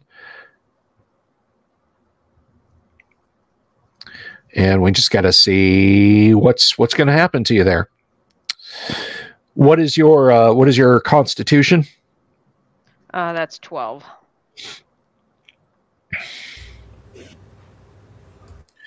Oof. Okay. All right.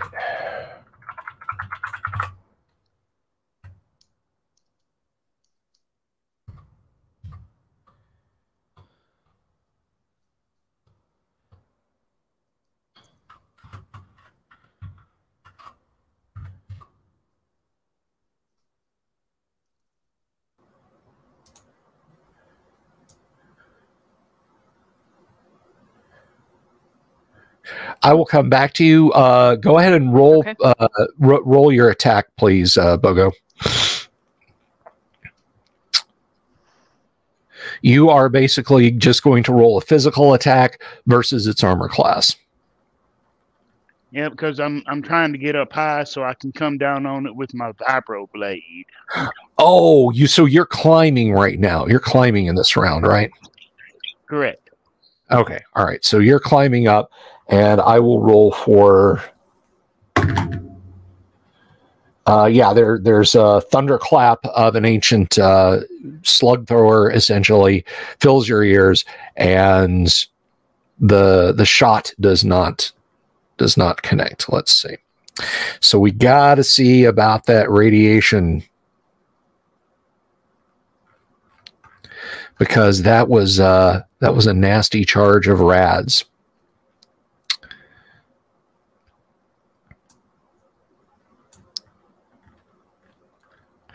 So that's percentage.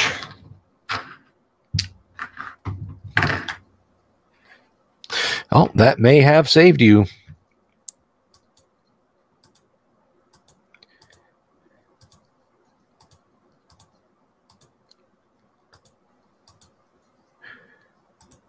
Just got to check that there.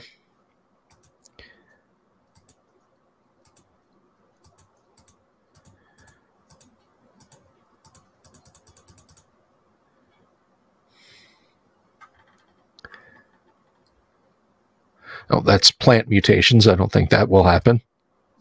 You grow vines. You have wings and vines. She has a green thumb, and everything else is too. We're a family I'm becoming show. a fairy at this point. I know, right? We'll just port you over to D&D. Why is your name a number? I don't understand. So radiation damage. Let's see. But I believe that will actually mean that you you might actually take another mutation. Oh, good. Next, I'm going to get horns, and I'm going to be like Maleficent. All right, you guys surrender, or we'll unleash our succubus on you. Oh, I've got fangs. Huh? Well.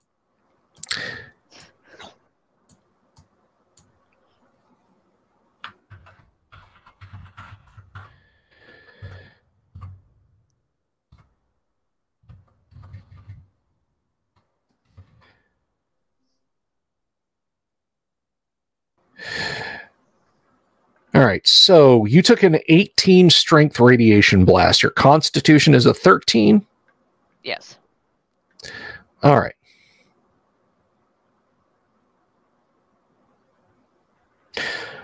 My dexterity is 17, so can I avoid some of it? I don't know.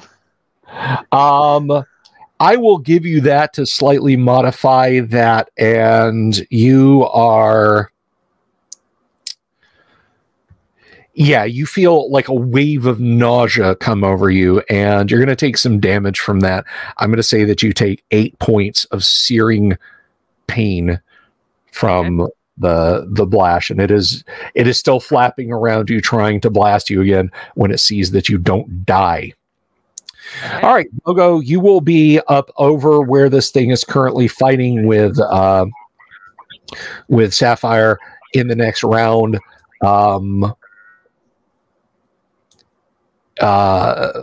You gonna shoot at it again there, Numbers? Yep, I'm gonna light him up. Take your shot. This one is 19. That is a hit. The associated damage is 11 plus 11, so 22. Okay. All right. Why don't you roll initiative for the group? Alrighty, Daddy. Which dice is on the chopping block tonight? Tonight I will be using the, what color is that? The brown dice. I rolled a 3, by the way. All right, party goes first. Uh-oh, we lost Safi. So party goes first.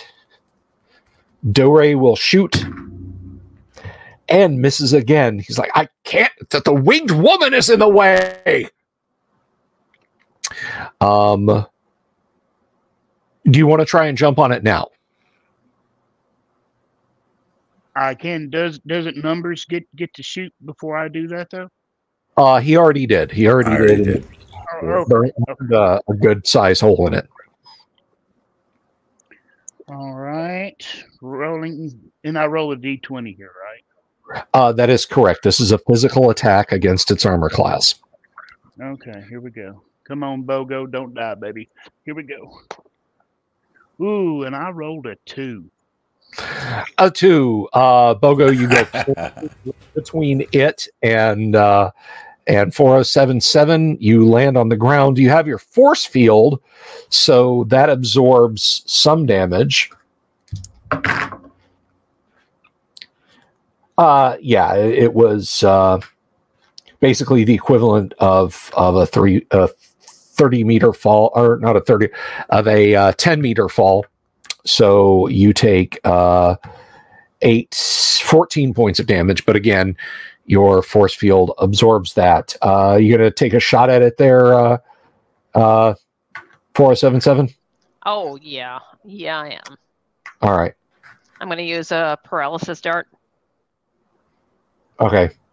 You want to go paralysis or poison? Because this thing is pretty big. If it's big, yeah, let's go poison. All right, take your shot. I got a 5. Yeah, it zings past it. That was a 6, right? I'm supposed to be rolling a 6. 6-sided? Oh, no, this is a D20. Oh, a D20. Yeah. Okay. Yeah. Sorry. That's okay. Let me get a 20. That's okay. And let me get my glasses out because I can read the little die because it's the old school ones.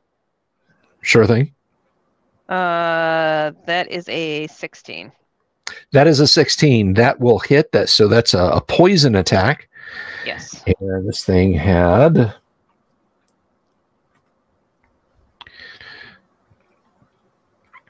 All right, so we go over to the poison table. So you absolutely hit it.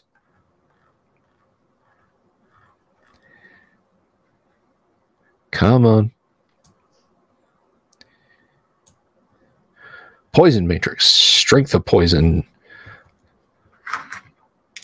Roll 3d6 to see what the strength of poison is. All right, 3d6.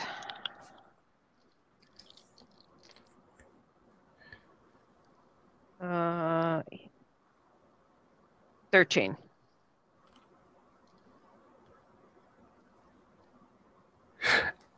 Okay. It clearly didn't like that, and it is going to retaliate. It blasts you with rads again. It is a strength 18. And unfortunately, you take 18.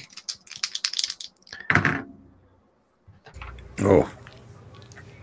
Can I maneuver around or no? Yeah, I mean you can still move around despite taking that damage. Oh, okay. Well, I didn't know if I could avoid some of it or not, so. No, unfortunately not. It did not kill you. Once again, you are hanging in there. That's twice. By the way, it's an 80-20 chance when you get exposed to radiation that goes over a certain amount that you'll just die. And you have actually somehow managed to not die. Twice. You are in the death zone fighting this thing. So new round, the fellow on the ground, Doray, yells, "Bring it to us!" And he's working the mechanism on his weapon again to apparently ready another round. Numbers, you want to take a shot at it? Yes, sir. Shoot. Die! Oh, that's pretty good. That's a 15. That will hit. And that's oh, this is big money. 14 plus 9 is 23. Okay. Your laser intersects where its head should be, and said head explodes in a burst of insectoid colloidal manner, and it falls to the ground. Yeah. Oh. Let's see. Roll a d20 for me there, Bogo. Okay. Kind of scared of this. On you. I rolled a 9. Okay, It's the goo. you roll out of the way as the thing spirals down and lands and lands on the ground.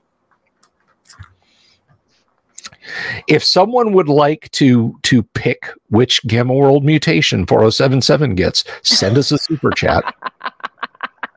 Otherwise, I'll roll it on the table. Come on, guys. Nice. Reach into those wallets. You get to choose. You not only chose my name or not my name, but you get to choose what else I get to be. We'll take your mama's dentures. They got gold in them.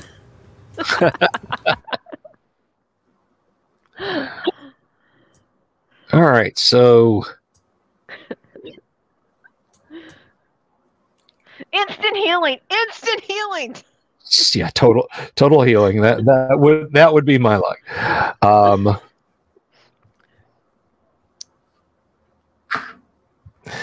All right, so the Blash is dead, and 4077 is not looking good. Looks like she is badly sunburned. 4077, you can taste metal. Oh. Not like, hey, that's iron over there, but like you have a metallic taste in your mouth. I'm like feeling my teeth and my tongue. Okay. I mean, they're all there. It's just one of the lovely effects of ARS. Acute radiation. Have they changed? No obvious mutations have happened to you. All right. Yeah. I like find some place to like spit the blood out and gather myself as best as I can, because I can't heal myself because I healed somebody else with my 2 kids. Very true. Pull yourself together. You see any vehicles down there or what? Yeah, I did. And I point the direction. Unfortunately, there were no liquor stores. I could have used one of those or a medical supply store, but no. Maybe there was something beyond the way. They should have programmed you with a better attitude, to be honest. Hey, I'm not an AI. Oh, if I was, I wouldn't have these wings, okay? Yeah, I don't know much about how all that works.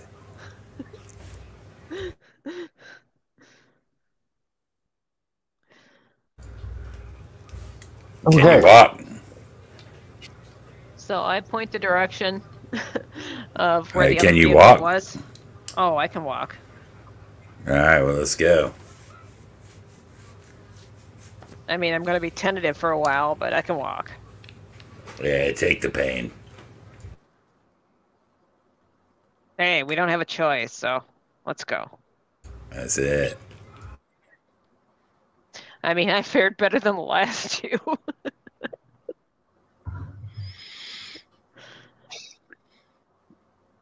Okay. But at least I looked cool when I was falling off that building.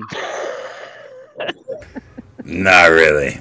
You look like somebody yeeted a baby Yoda doll out the car window. And that bounce at the end. Okay. You make it back to where your vehicle was without any further troubles. And it's still there.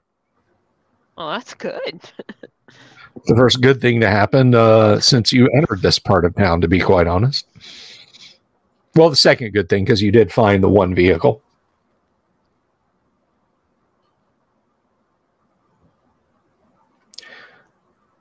So how much fuel are you guys going to take? My assumption is just enough. Yeah, you would know how to estimate what we need to be able to drive it here, approximately. Yeah, that's what I'm thinking. Maybe a little extra. Yeah, just enough to get us, just enough to be able to carry lightly and then get us back to this location.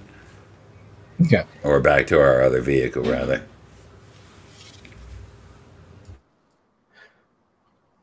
All right, so you figure maybe 6 liters at most just to get the vehicle powered up and moving. All right. Yeah, we'll take, 10, 20 pounds of this stuff. And between the 2 of us, we should be able to carry it somewhat reasonably fast without killing ourselves. Yeah. Okay.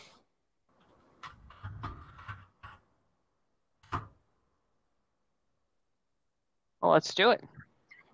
Bogo's going to ride on the barrel like a horse.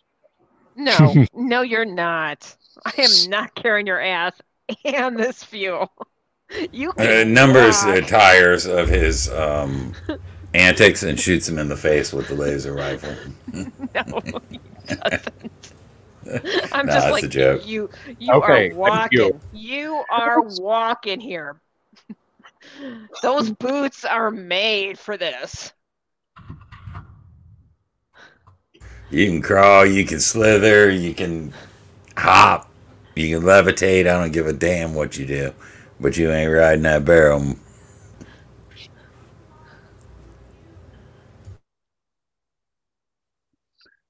Bogo Hey, why don't goes you over push it? Why don't you push it? Get behind it. Push it, you know? Maybe that'd be helpful. Push it real good. Bogo will go to Sir not appearing in this episode and do the baby hands up thing to see if he picks him up. Good luck. You don't even have the big cat eyes, okay? Yeah, he eats you instead. No, he's a pure strain human. He's like, he up and is like, what do you want? I just keep doing the international pick me up. No, I said he picks you up and he looks at you and says, what do you want? And I start like acting like I want to like put my head on his shoulder, like I'm really tired from that fall off the building. He thinks it's a universal sign for nursing and says, I don't have that equipment. Oh, okay. There, little guy. And I will wet my finger and show my dominance over him. All right. You're doing a wet willy when he's carrying you. Yeah, that's gonna work. Roll.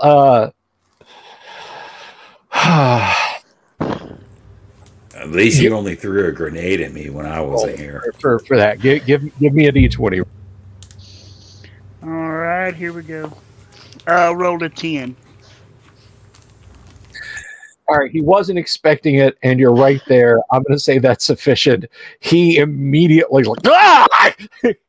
and he drops you. Ground. And drops him on his head. Won't be the first time. I guess he doesn't get a ride. That display of dominance didn't end well for poor Bogo. Yeah. Getting a wet willy kind of startled him, and he says, all right, look, your thing, if it needs to be carried, that's fine. If it puts a wet finger in my ear again, I will punt it all the way to the big glow outside of town. Do what you gotta do, bud. He looks at you and says, you gonna behave yourself now? Bogo, for the record, that's not my thing. Bogo gives him the Dr. Evil little pinky in the mouth and gives him an adorable look and says, yes, like a question. He picks you up by the scruff of your neck, and he's got his rifle ported arms. He's not pointing it at you, but he's also not carrying you on his shoulder anymore. Let's go. Like a bad cat or a dog. Let's go. Let's move on. All right, let's start hoofing it to the car with the fuel. All right. Okay, so Numbers just shakes his head and says, I don't believe this. This is nonsense. Come on. He starts moving the travois there you've got with the drum. We'll make some quick encounter checks.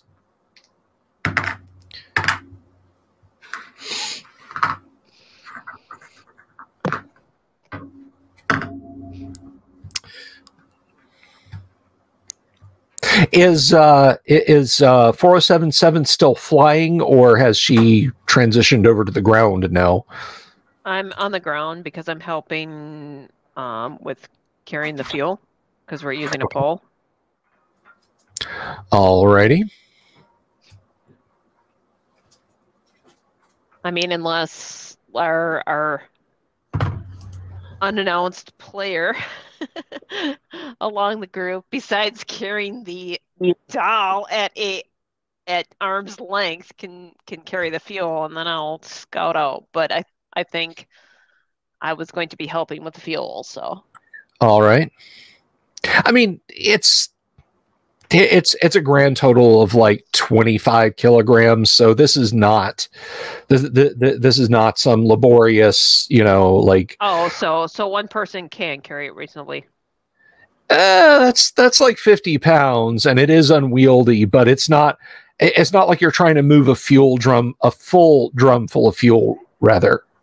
And we're kind of rolling it, aren't we? So. Yeah.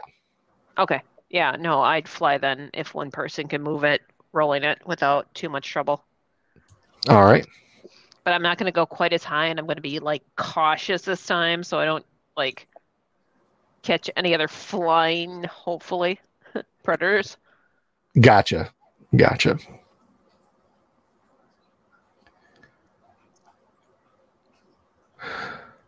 Alrighty, so you are moving along through the city, and since you are not flying at a great... I have my needler out, so I'm ready. Okay.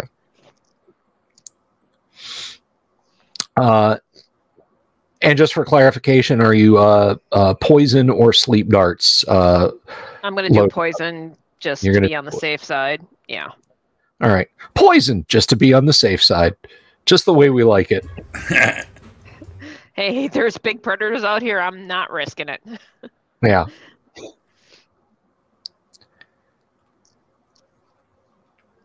I'd rather be tried by 12 than carried by 6. Something like that.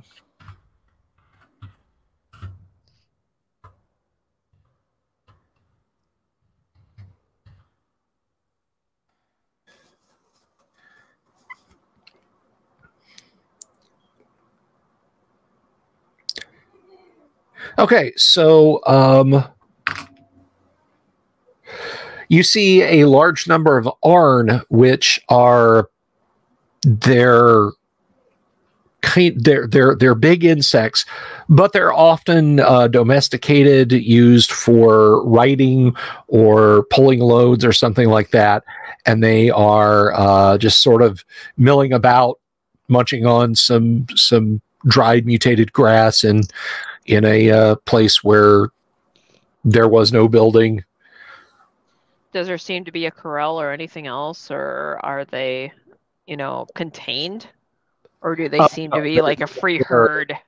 They are not contained. They just appear to be wild. All right. Are they normally aggressive or no? No. I mean, if it just wild horses, but insects instead of, beautiful, majestic animals. Okay. Tell you what. How about you hold your position? Oh, never mind. Go for it. No, I'll fly back and say, hey, we've got this herd of these wild beetle things. They don't seem to be grouped in it anyway or contained, so they may be wild, but it's just something to be aware of. And then I'll kind of fly back. Why don't we use them to pull this barrel? Why don't we use them to pull the car to the new car? There's lots of stuff you can use these for. It depends on how they regard you. I suggest you stay back, and I'll go check it out a bit. Animals love me. All right, well then you go, and I'll cover you.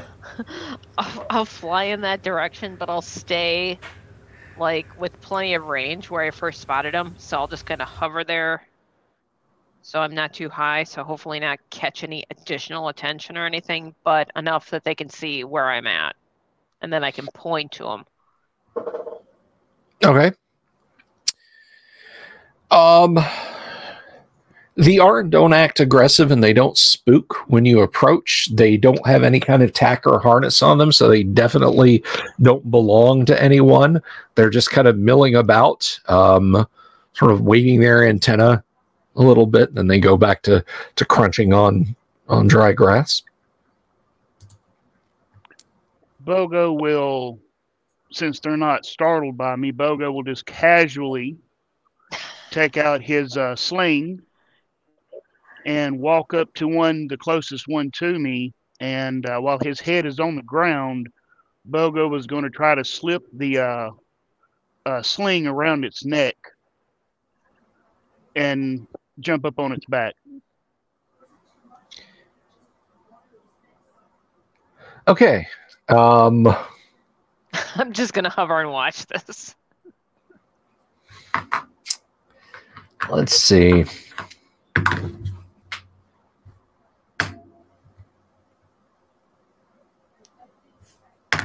This is either going to be really cool or really funny. You left out the really bad part. You got 3 options here. Or else I'm not gonna have to worry about creating a Bogo Jorts miniature in Blender to eventually sell. So Bogo, you sidle over to the giant insect. It sort of buzzes its wings a little bit and tilts its head and goes back to munching, and you throw the sling over it, and it kind of shakes its body and sidles away from you. It doesn't act aggressively, but it clearly doesn't want you to do that. Looks like you found your next mount. I don't have to carry you anymore. Well, there's only one other thing Bogo knows to do to establish dominance, so he starts getting the finger ready. Okay. It's a beetle. There's no ears. Well, he's doing what he's doing. What is Numbers doing? Nothing. I'm just watching. 4077, are you doing anything? I'm going to land next to Numbers and just watch. Okay. All right, we're going to roll a d6 here. And on a 1, it accepts your finger in some kind of orifice in its head. Oh, is that an eye? Is that a mouth? Oh, I don't know what that is. Is it a butthole? Bogo. You did say face, okay. Rolling initiative. I rolled a 4. You rolled a 4. It rolls a 4. Your actions are simultaneous. It bites you.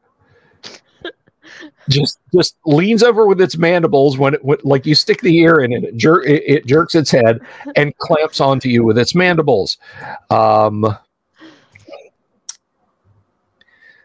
Let's see. Am I able to reach his antennas? Well, it does 6 points of damage, which doesn't get through your force field, fortunately. But its head is close enough to you that you can reach its antenna. Okay, I'm grabbing the antennas, and I'm hanging on for all that's worth. He's slapping it and saying, "Bad beetle, bad beetle." He's Arn breaking. Okay. The Arn proceeds to leap around. The others are kind of dodging out of the way. A couple of them take to wing and zip away. The others are moving away. It's now bounding around with Bogo on its back, holding its antenna. Bogo, give me a D20 roll for the next round. I'm assuming nobody's doing anything. Oh no, I'm sitting back and laughing. First roll initiative. Okay, I rolled a natural 20, and my initiative is once again a 4. Okay, your initiative is a 4, so you will go first, but that 20 is higher than your dex, I'm guessing, yes? Absolutely. Okay. What do you do when you are bucked off and go flying? I pivot in the air and give the beetle 2 middle fingers if I have them. You do, and you may. You land 4 meters away from it. It's a new round. What do you wish to do? This thing is spreading its wings and getting ready to leave. I'm going to pull out my needler and use my my paralysis shot. Okay, roll initiative, please. I rolled a 4 again. How many 4s can this brown dice roll? Your die is needles, and turn I it say, off, turn it back on. if he manages to wrangle this thing and tame it, what are we going to have to put up with? It takes to wing and proceeds to fly away. Now this thing's only like 1.5 meters long. It's going first, and it is speeding away. You can take a shot at it if you want. Okay, here we go. Come on, Bogo, wrangle this Bronco. And I doubt that hits anything. I rolled a 5. You rolled a 5. Okay. Your needler, what class weapon is your needler, please? That is a the paralysis is a class 14, and the needler is a class 11. Yeah. Class 11 weapon. Okay. So we'll see. And you rolled a 5. That's probably, I'm feeling like that's just a straight up a miss. Yeah. It just skips off his carapace and the thing flies out over some rubble. You can't see it anymore. Bogo gives it a final finger in defiance. Well, did anything hear that, Ruckus?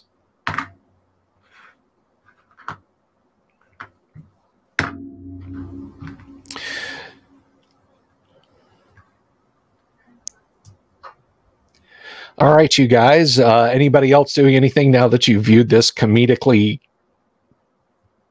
I'm jumping back in the air and flying, looking around. Okay. Nah, I'm just waiting for Bogo to get back. I walk over there, I look up to numbers, and I say, missed him by that much. That was a pretty slick inverted maneuver you pulled there now.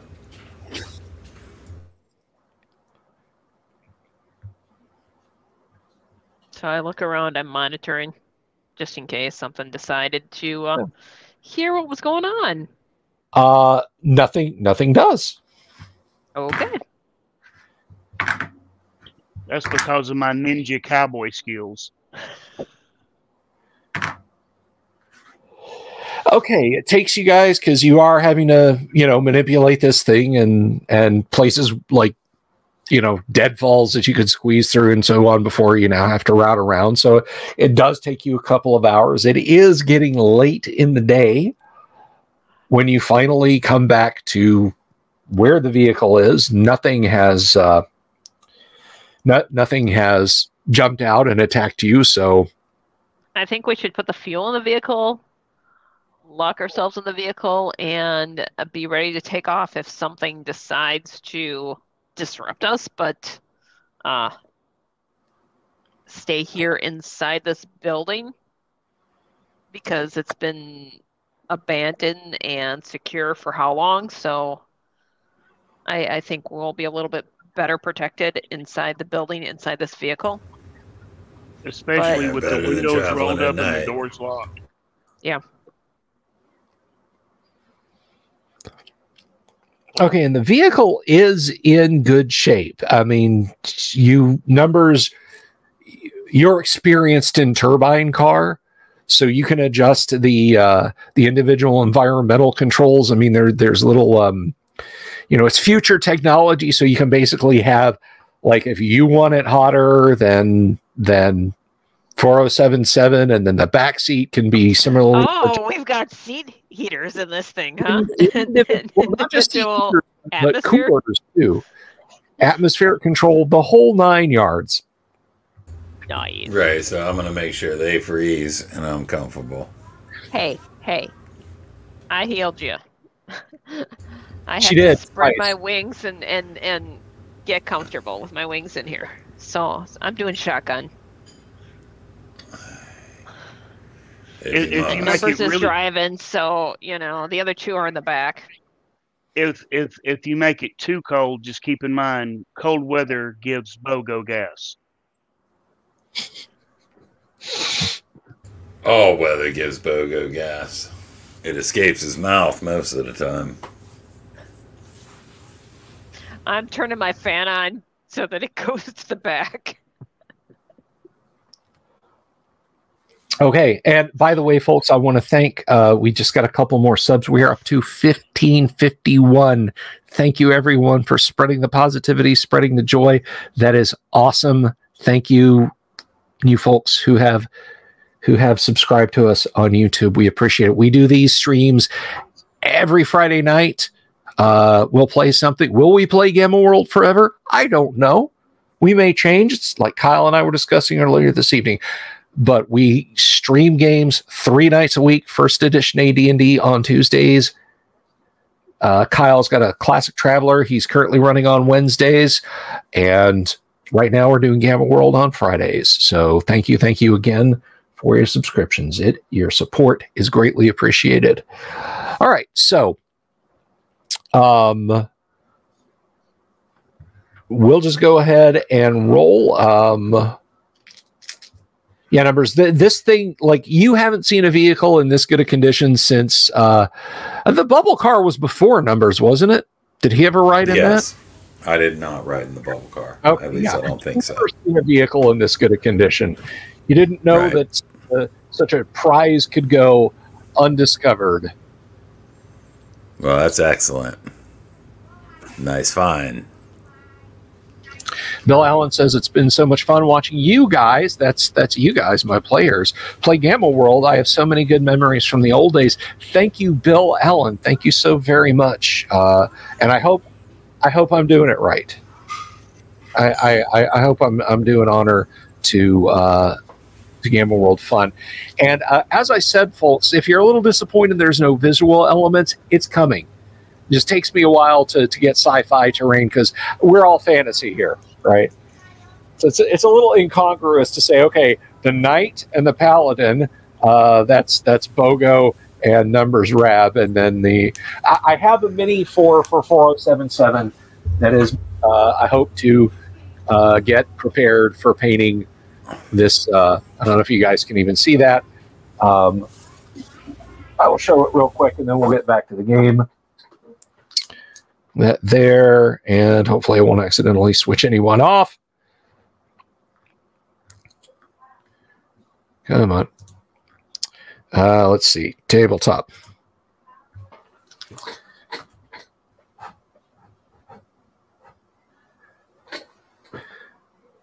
And of course it won't come into focus. But that's basically that's me. Yep, we've worked out a color scheme and all. Yes, indeed. Yes, indeed. All right, so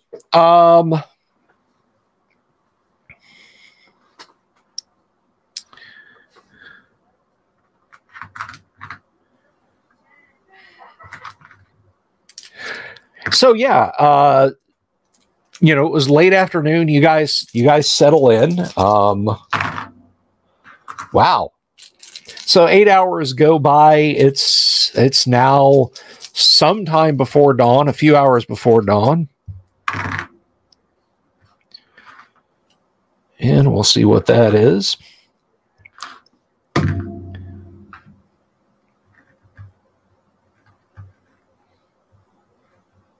Anybody doing anything special? This vehicle is exceptionally comfortable. For most people, for 4077, even like with your wings spread out, you know, like laying across the back, it's difficult. It is difficult to be comfortable. You think you're going to have difficulties in any vehicle? Yeah. But which hey, as long as they don't get crushed in that, I'm okay. I'm just gonna rest. Okay. Bogo is snoring like a grown man. I'm gonna tell our guy, I'll take the first watch, and I need you to take the second one, and then wake somebody else up for a third and fourth, because I need to get some sleep because I gotta heal too. So. Okay, so whoever is on watch, I'm taking the first. Okay, whoever's on watch just before dawn, you can see out beyond the sandy, grassy spot, which is full of carnivorous grass, you see a group of Hoop. And Hoop, of course, as you know, are 2.6 meter tall mutated rabbitoid creatures. They walk around on their back legs. Yeah, we met some of these before. Yep. And there look to be 8 of them out there. They kind of gesture and point in your direction.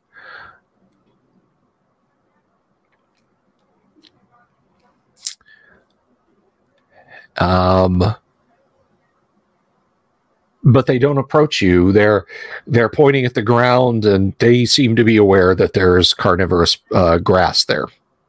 Oh, nice. Using the grass as a protection. Cool.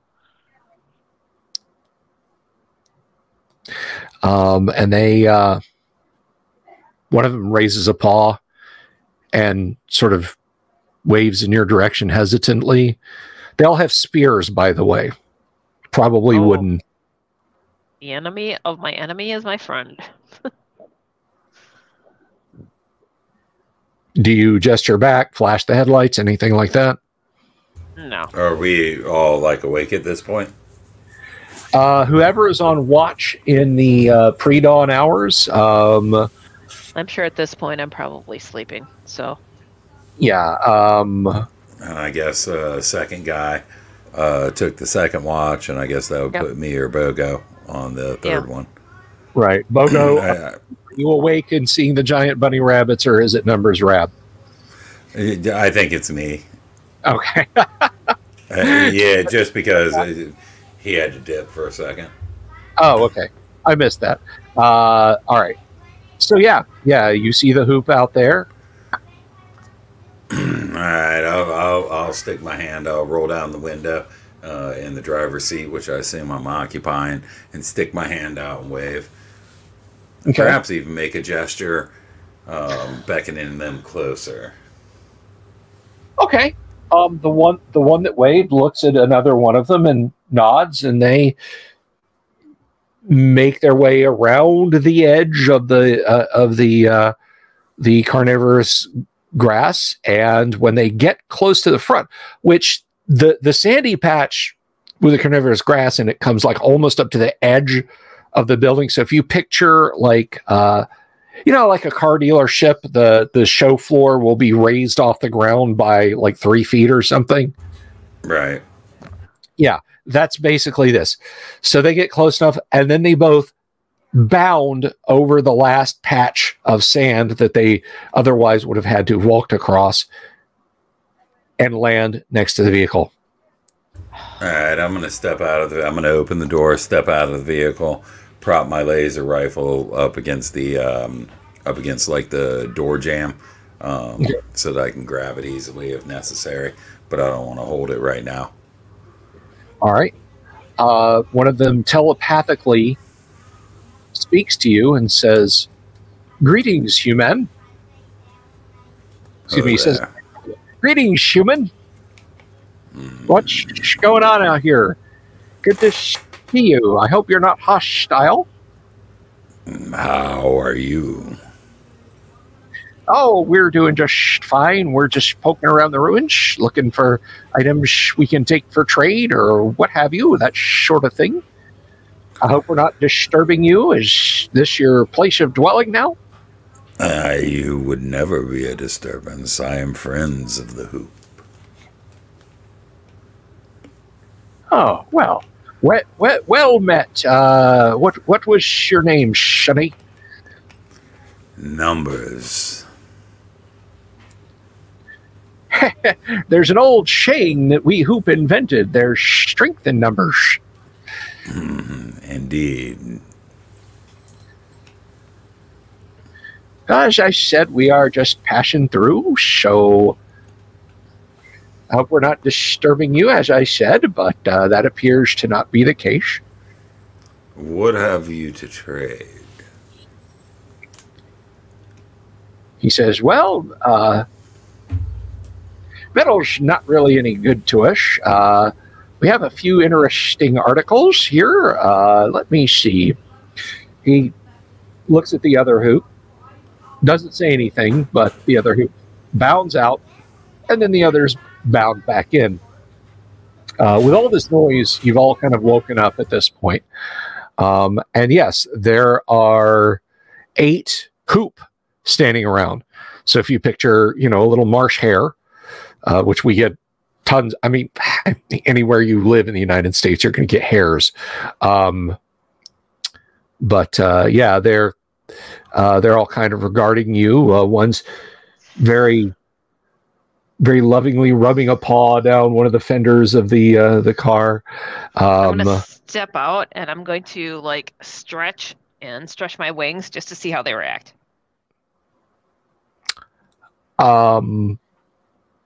They are nonplussed. They oh, look at that, a winged mutant. Okay. And so they lay out a few things, and what they have, we'll see here what they have for trade. A fission bomb. No. You maniacs! You blew it up! We put it in Bogo's back pocket of his jorts.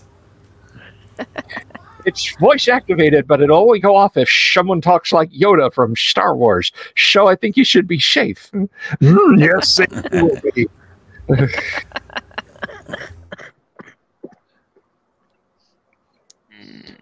Oh, what's that cough, Safi? No more bong rips for you, young lady.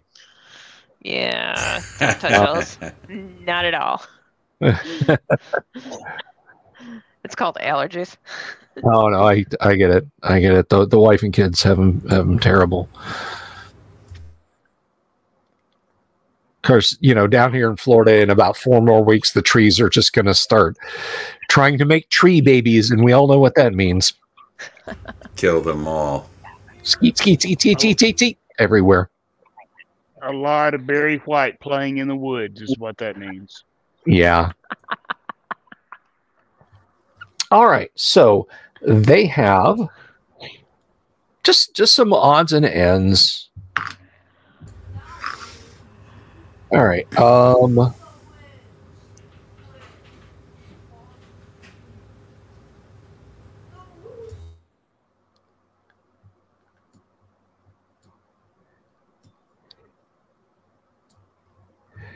He's got a something in a soft container labeled high explosive. If you're interested in that,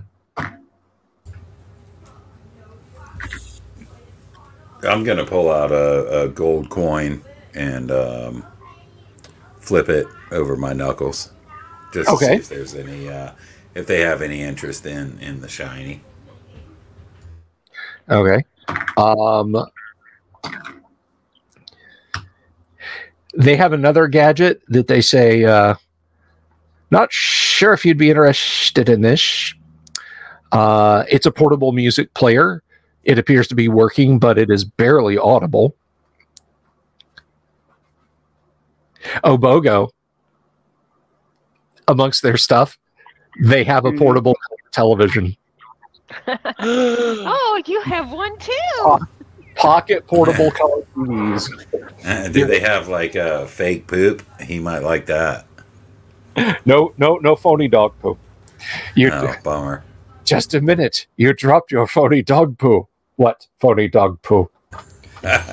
Secret is an underrated classic. I recommend everyone see it.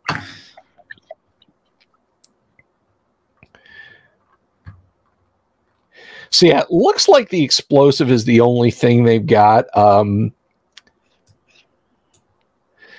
They've got a crown that appears to be made of gold and is studded with jewels. I ask about the explosive thing. What is it and how does it work? Not sure, winged lady. Not really sure. What do you want for it? Well, let's see. Do you have any food you'd want to trade? Unless you count metal as food, probably not. No, we don't really eat metal, but we can turn it into rubber if you need us to. What about gold coins? What about Domars? We could trade for Domars. Sure. What about the perfect bait to catch carnivorous grass? We don't want to catch the carnivorous grass. We just want to avoid it. With this bait, you could find out if there's carnivorous grass from a safe distance. I know where it's hidden. Well, we know what the carnivorous grass tufts over the surface look like. That right there is carnivorous grass. He has a point. He's offering to travel with you. All right, so let's...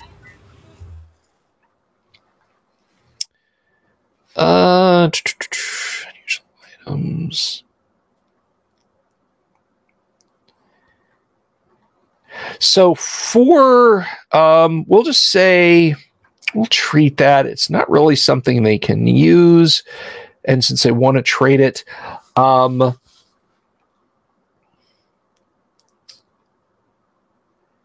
he would like 50 Domars or the gold equivalent. What's the gold equivalent again? Because I've got 10 gold coins. It is 10 gold coins. Is the equivalent of 50? Is the equivalent of 50 Domars?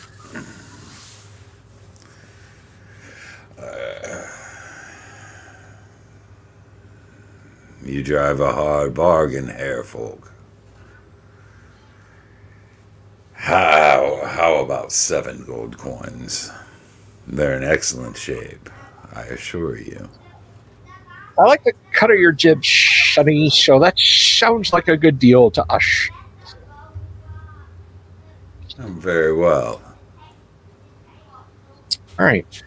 So you have a pouch now of explosives. And I'm 7 gold coins lighter, which leaves me with 3. Okay. All right. Bogo. Anything else anybody wants?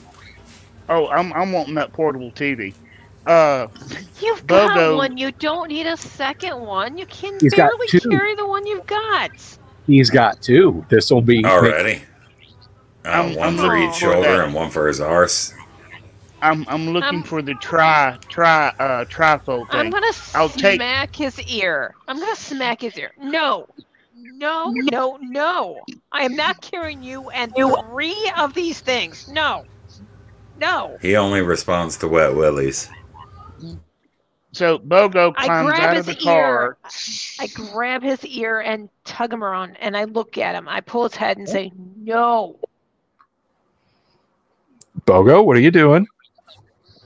So Bogo's still trying to climb out of the car. I've got his ear.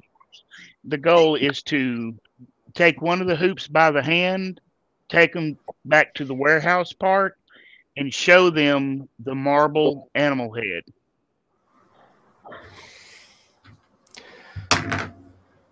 Do I grab his ear before he does this? Roll dexterity initiative. is 17. Okay. Okay. Roll initiative, both of you guys. I rolled a 5. Okay. I'm rolling the red dice. Okay. And I rolled a 3. The red dice is going in the microwave. All right. So you can listen to it scream. All right. Well, give me a 2-hit roll. Bogo is this tall. I'm just grabbing his ear and I'm holding him. You're trying to grab ear and holding him. Roll. Give me a d20 roll. That is a 14. That is not sufficient. So he walks with a hoop back into the back of the warehouse, and you can hear them communicating. Well, actually, you can't hear them communicating because he's not speaking. But Bogo, if he gets another TV, he's leaving it behind because I'm not carrying it. I can't carry that much weight. He's looking around at some of the odds and ends you're showing him. He does like the lion head, but he's like, it's pretty heavy. I don't know that I could carry it. It is really nice though. If I ever settle down somewhere, I'd like to put it next to my burrow. What you do is, with this lion head, this shows your dominance to other aggressive things.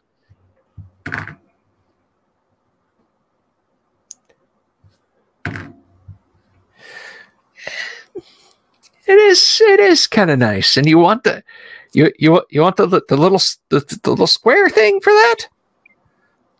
Absolutely. And with that shiny thing with the little shiny baubles in it, you put that on your head. With this, no one can resist you. The shiny thing with shiny baubles? Oh, the crown, right. Okay. He's like, you might have something there, little feller. All right. He's got this thing, and he hands you the mini TV. Outstanding. And I walk back with a smirk, and when 4077 sees me, I just look at her and mouth ninja skills. I point to the trunk. That's where it's going. I'm not touching it. It's going back there. Don't mess up my vehicle. All right. The hoops ask if you have anything else you'd like to trade. Let me see what I've got. Of course. I am quite happy with the arrangement. They already told us what they had, so there's not really anything that I want, so. Right. Unfortunately, they don't appear to have any medical supplies or anything, at least not that they put out to trade. Okay. I'm going to ask them in their adventures around this area, have they come across any, and I'm going to describe a liquor store, and I'm going to describe medical supplies store type of thing? Okay. No, on the liquor store, we occasionally meet traders who offer fermented juices from fruits and grains. Mostly it's humans that seem to like that. Medical supplies, he said, oh, there's a tall building closer to the center of Lanta that might have what you need. It's not a trading post, though, and it could be dangerous. Okay. I ask him what direction and approximately how far. Oh, about 40,000 hops in that direction. Can I estimate what a hop is? No. I mean, he does it on foot. I ask him to hop. I ask him to hop so that I can kind of extrapolate. He jumps forward about the width of this room, which is about 20 meters. Okay. So, being my intelligence of 18, can I estimate about how far? All right, let's see.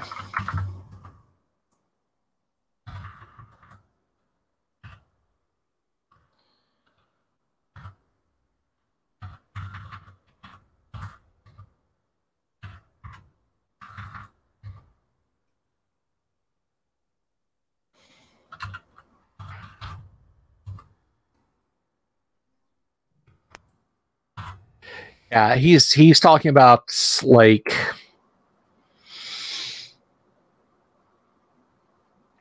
80 kilometers, which I think is something like 30 miles. So he's probably talking about something on the outskirts of Atlanta, like on the northwest side. So if it's 30 miles, I kind of look at numbers and I say, well, with that distance and this vehicle, we could make that in a day, right? I think so. We just need plenty of fuel. We need to transplant all the fuel from the old vehicle into this one. Well, and carry we'll drive, what we can otherwise. Yeah, I mean, when we get light in that, we'll drive to the old vehicle, move all the fuel into this one, use these light things, hopefully, to help stretch the distance and go from there. Yeah. Any extra fuel we'll strap down in the trunk. Yeah, definitely. Around the stupid boxes that he keeps getting. Listen. Tablet, come on. We're throwing those away while we're driving, okay? You climb behind the back seat and throw them out on the ground. He doesn't need that crap. I'm about tired of his stuff. Oh, can you feel the love tonight, guys? All right, so the Hoops are thankful for your trades. One of them is he's fashioned a sling out of some various scraps of items, and it now has the marble lion head, which is like the size of a football. He slung it, and he smiles and waves his little paw at Bogo and gives him a little nub up, you know, the equivalent of a thumbs. And that is where we will depart, with the party planning on driving back across the ruins of Atlanta, fueling up their vehicle somehow, and then exploring the mysterious medical complex. So, first of all, I want to thank, of course, all of my wonderful players for being here tonight. I want to thank you guys for being here tonight. It has been a crazy day of news with all the ongoings and stuff. And again, 1,551 subs. It's just awesome, guys. I really, really appreciate it. That is great. Thank you, everyone who has subscribed. Whether you've been here from the start. I was looking at the metrics on YouTube the other day, and it was like 2014. I got my first subscriber on the channel. So if that's you, if you're still with me and you're watching right now, or you watch this video later, from the bottom of my heart, thank you. If you are number 1551, from the bottom of my heart, thank you. I appreciate it. We will be back on Monday. Lots of good stuff coming next week. Any news that breaks about OGL 1.1 or 2.0 or whatever the heck they're doing it, I will bring to you guys. But next week we've got Tales of Tabletop Triumph, the second episode.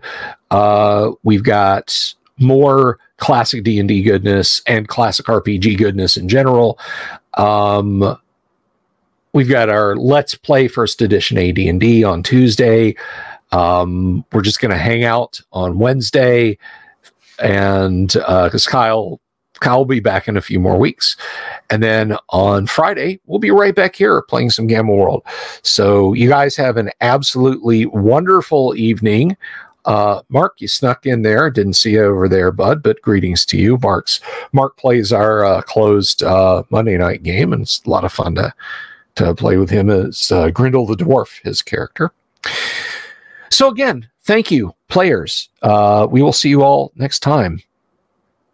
Thank you. You guys have a good one. Peace out. Everyone stay safe.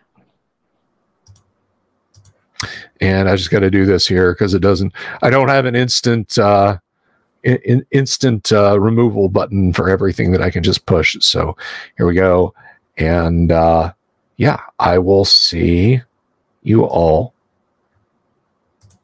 I will see you all next time. Bye-bye. Have you seen my owl bear?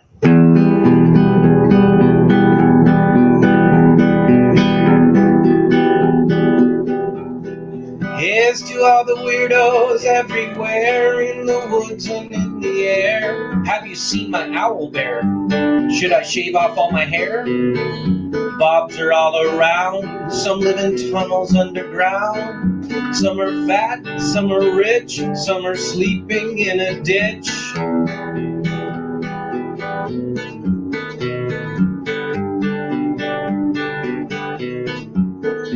Can you ride a crooked horse without a saddle way off course? Naked as a toad all the way to Smoky Joe's. Have you seen the little creep driving fast in his little green Jeep? He smells like fish and brandy, but his rotten teeth look dandy. Take me to the show, I don't care if fast or slow. From action flicks to dancing dicks, just take me to the show.